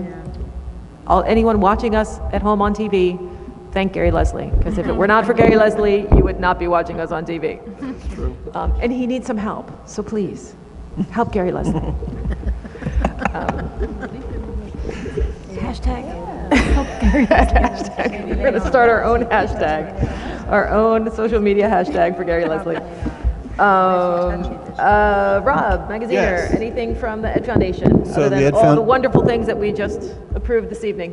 Yeah, I mean, that's, and I think there actually are even a couple of additional ones that they're considering right now. I don't know if those have found their way in, but 2 emails, I think, came through today. yeah. So they'll be on the next be on the agenda. next one. Wonderful. So the big thing, I think, right around this time of year is the spring fundraiser. So that is going to be May 11th. That's at the Center School Gym. It's going to be a casino night, which I love has those. been done before, but Those are I think it's oh, very watch popular. out, Mr. Krieger's there. Wait, there isn't going to Very be any popular, money left yes. over once Mark's done.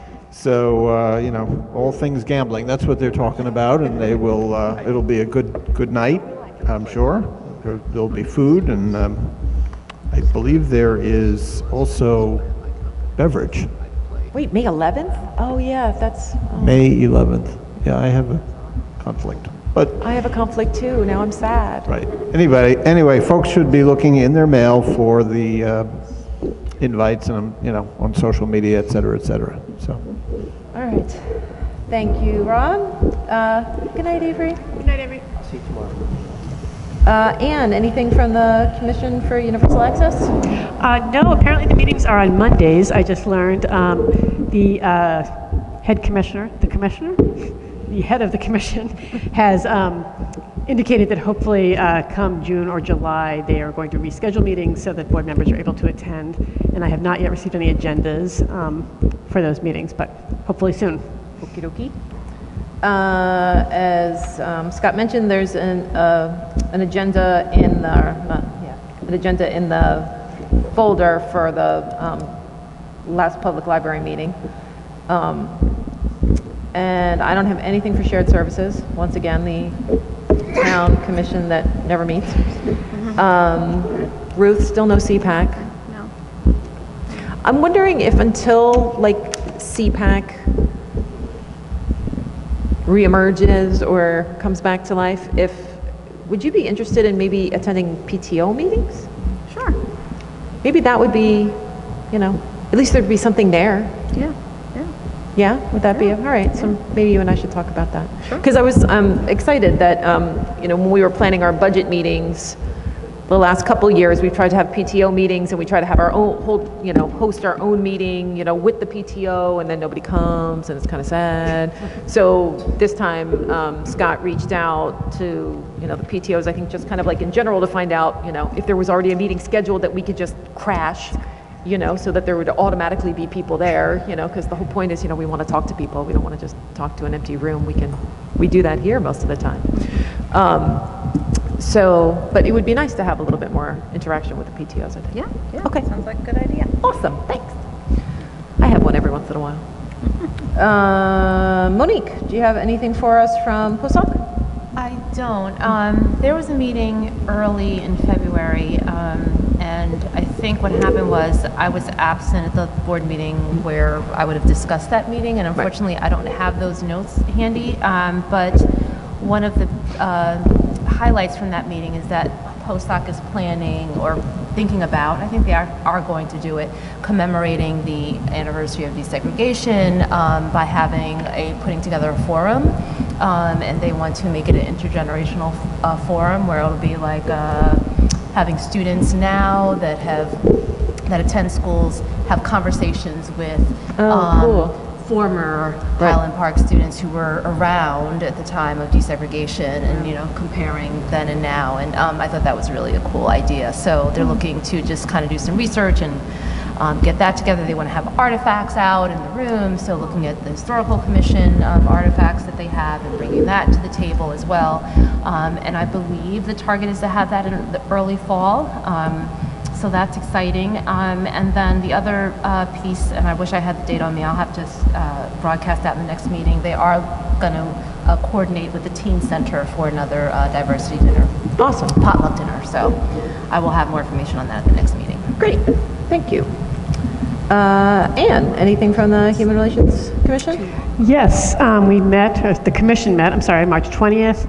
There's nothing specifically school-related, but there are a couple of interesting presentations coming up on April 8th. If anybody who is interested should go to if you go to Facebook and search up Highland Park Borough Human Relations Commission, you'll see the Facebook page with events. But there's a presentation on April 8th at 7 p.m. at Borough Hall. It is, excuse me, sorry. It's called Lynching Through the Eyes of Artists. It's a presentation by Donald Beetham, who is a commission member. It's just what it sounds about. It's about lynching as it was memorialized by artists. It's not necessarily appropriate for younger children, but parents can decide that on their own. Let's see. Unfortunately, I think we have since missed the other two presentations. But April 8th at 7 p.m. is the Lynching Through the Eyes of Artists. And they're planning, I think it's tentative at this point, a Juneteenth cookout on June 19th, if I have that date correct. And I'll present more information about that when I have it. That'd be for the whole community to come and maybe do some different cultural performances and things. All right, thank you. Michelle, do you have anything from the Board of Health? Yes. So the Board of Health met in the 14th, and a couple different things. There's a resolution that the council is putting forward to our state legislature that would remove the religious exemptions for vaccinations so that more children, hopefully, would be vaccinated. So we had a discussion about that, and I had just happened to listen to a really interesting podcast about measles, which was eradicated pretty much in 2013, but has since come back, and it's been in pockets where children are not vaccinated, mainly due to religious exemptions. So the Board of Health had to give their permission, or support or not to this resolution, and they did support it. Everyone there did support it.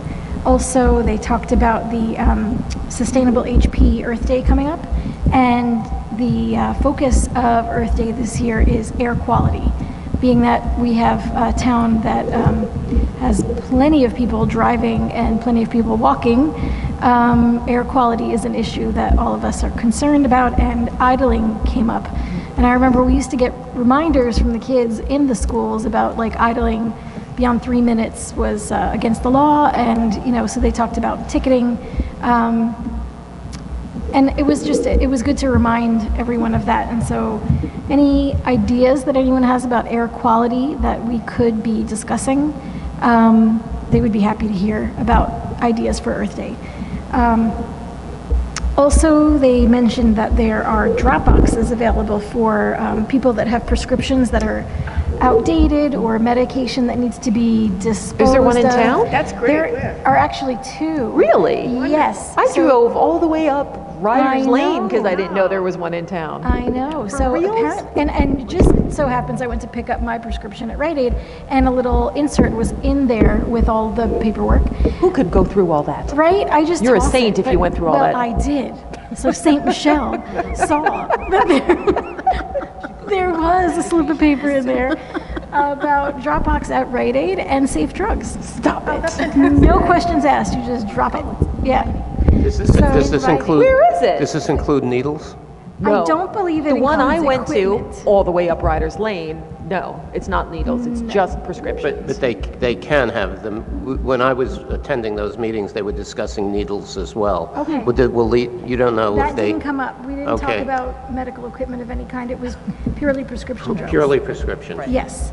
So That's great. That's something all parents should know. all really, parents right? should Yeah. know that. That's Yeah, it's a great way to get that stuff out of your house. That's Yep. what I was looking to do. Like, Yep. there was stuff in my house, I needed to get rid of it, where do you put it? And when I looked it up, nothing in Highland Park came up. right, So- and that's what the Board of Health was discussing, how to get the word out Yeah, about yeah. that. So Rite Aid was on the ball because I literally picked up my prescription a couple days ago and it was in there already. The little Nice. insert. Yeah, so that's good to know. And clean out your medicine cabinets. It's spring cleaning time. Also, they talked about climate change and outreach, wellness, and mental health. And those things took no time at all because it felt like such a massive discussion, but it was all lumped into the concept of Earth Day. So they really are trying very hard to come up with lots of great ideas about getting the word out through Earth Day, through that one activity. One more thing they talked about was fluoridation of our water. And currently we are not fluoridated, but we will be. Really? That is the plan. And so they Interesting. are right now looking, I think what they're doing is looking at different providers. But as far as the decision to go ahead with that, I think that that is decided. Interesting. Yes. So All right. that is everything that I have from the Board of Health. Well, that's pretty juicy. Not bad, right? Nice work. Good job. Thank you for that. We don't have Rob here for Green Team. I think Mark has already established that he has nothing from Cable TV Advisory. I have nothing for Delegate to New Jersey School Boards. Next Delegate Assembly is in May, so for the next meeting I'll find out. I think we've probably missed any deadlines or whatever to submit anything, so. But I don't know that we have anything pressing right now anyway. And Rob's not here for Middlesex County School Boards, although I usually pay attention to those emails and I haven't seen anything terribly interesting come across. Oh, but which does remind me, one thing you and I talked about in terms of the budget, and this isn't a massive line item, but the two of us, I think, discussed it when we were at workshop in October. Maybe all four of us did.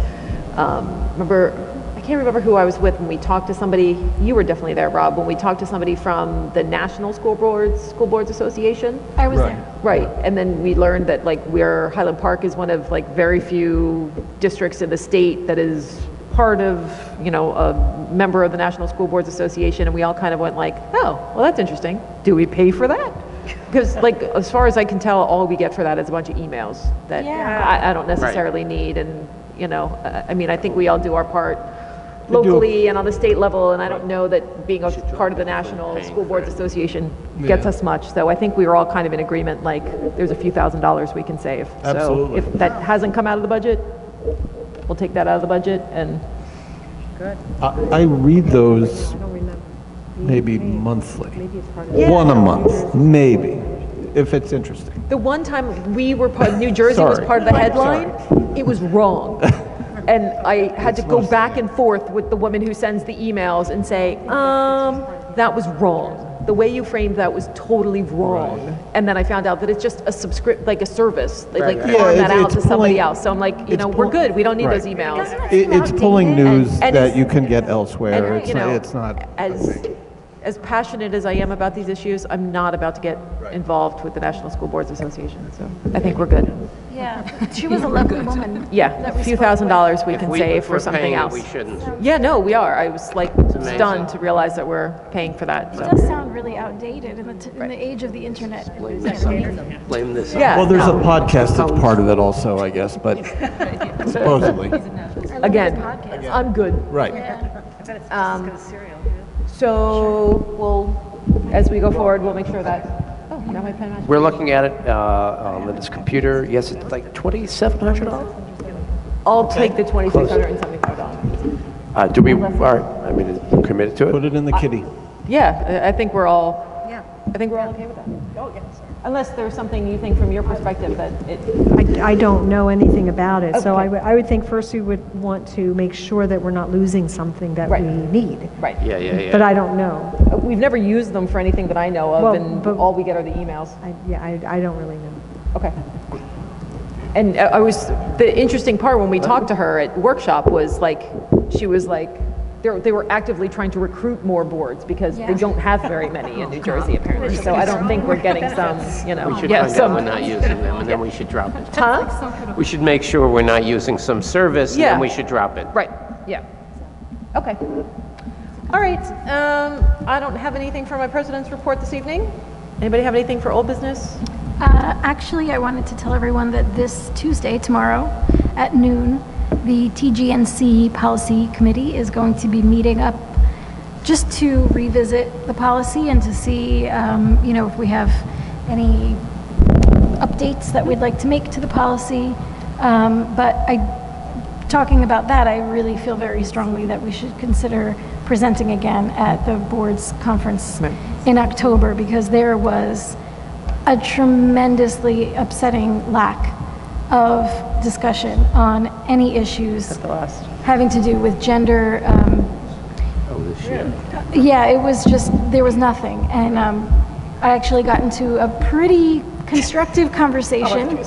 No, I know, right? It's a shock. No, it was a pretty constructive conversation with two gentlemen who they just kind of didn't understand the concept, and I was very happy to speak to them, in a very personal way, and it was a very collegial, friendly conversation. So I would love to do it again. Cool. Yeah. All right. Anybody else have anything for old business? No? New business? No? Sorry. Public comment? No. All right. Can I get a motion to adjourn? So moved. Can I get a second? Second. All in favor? Aye. Good night, everybody.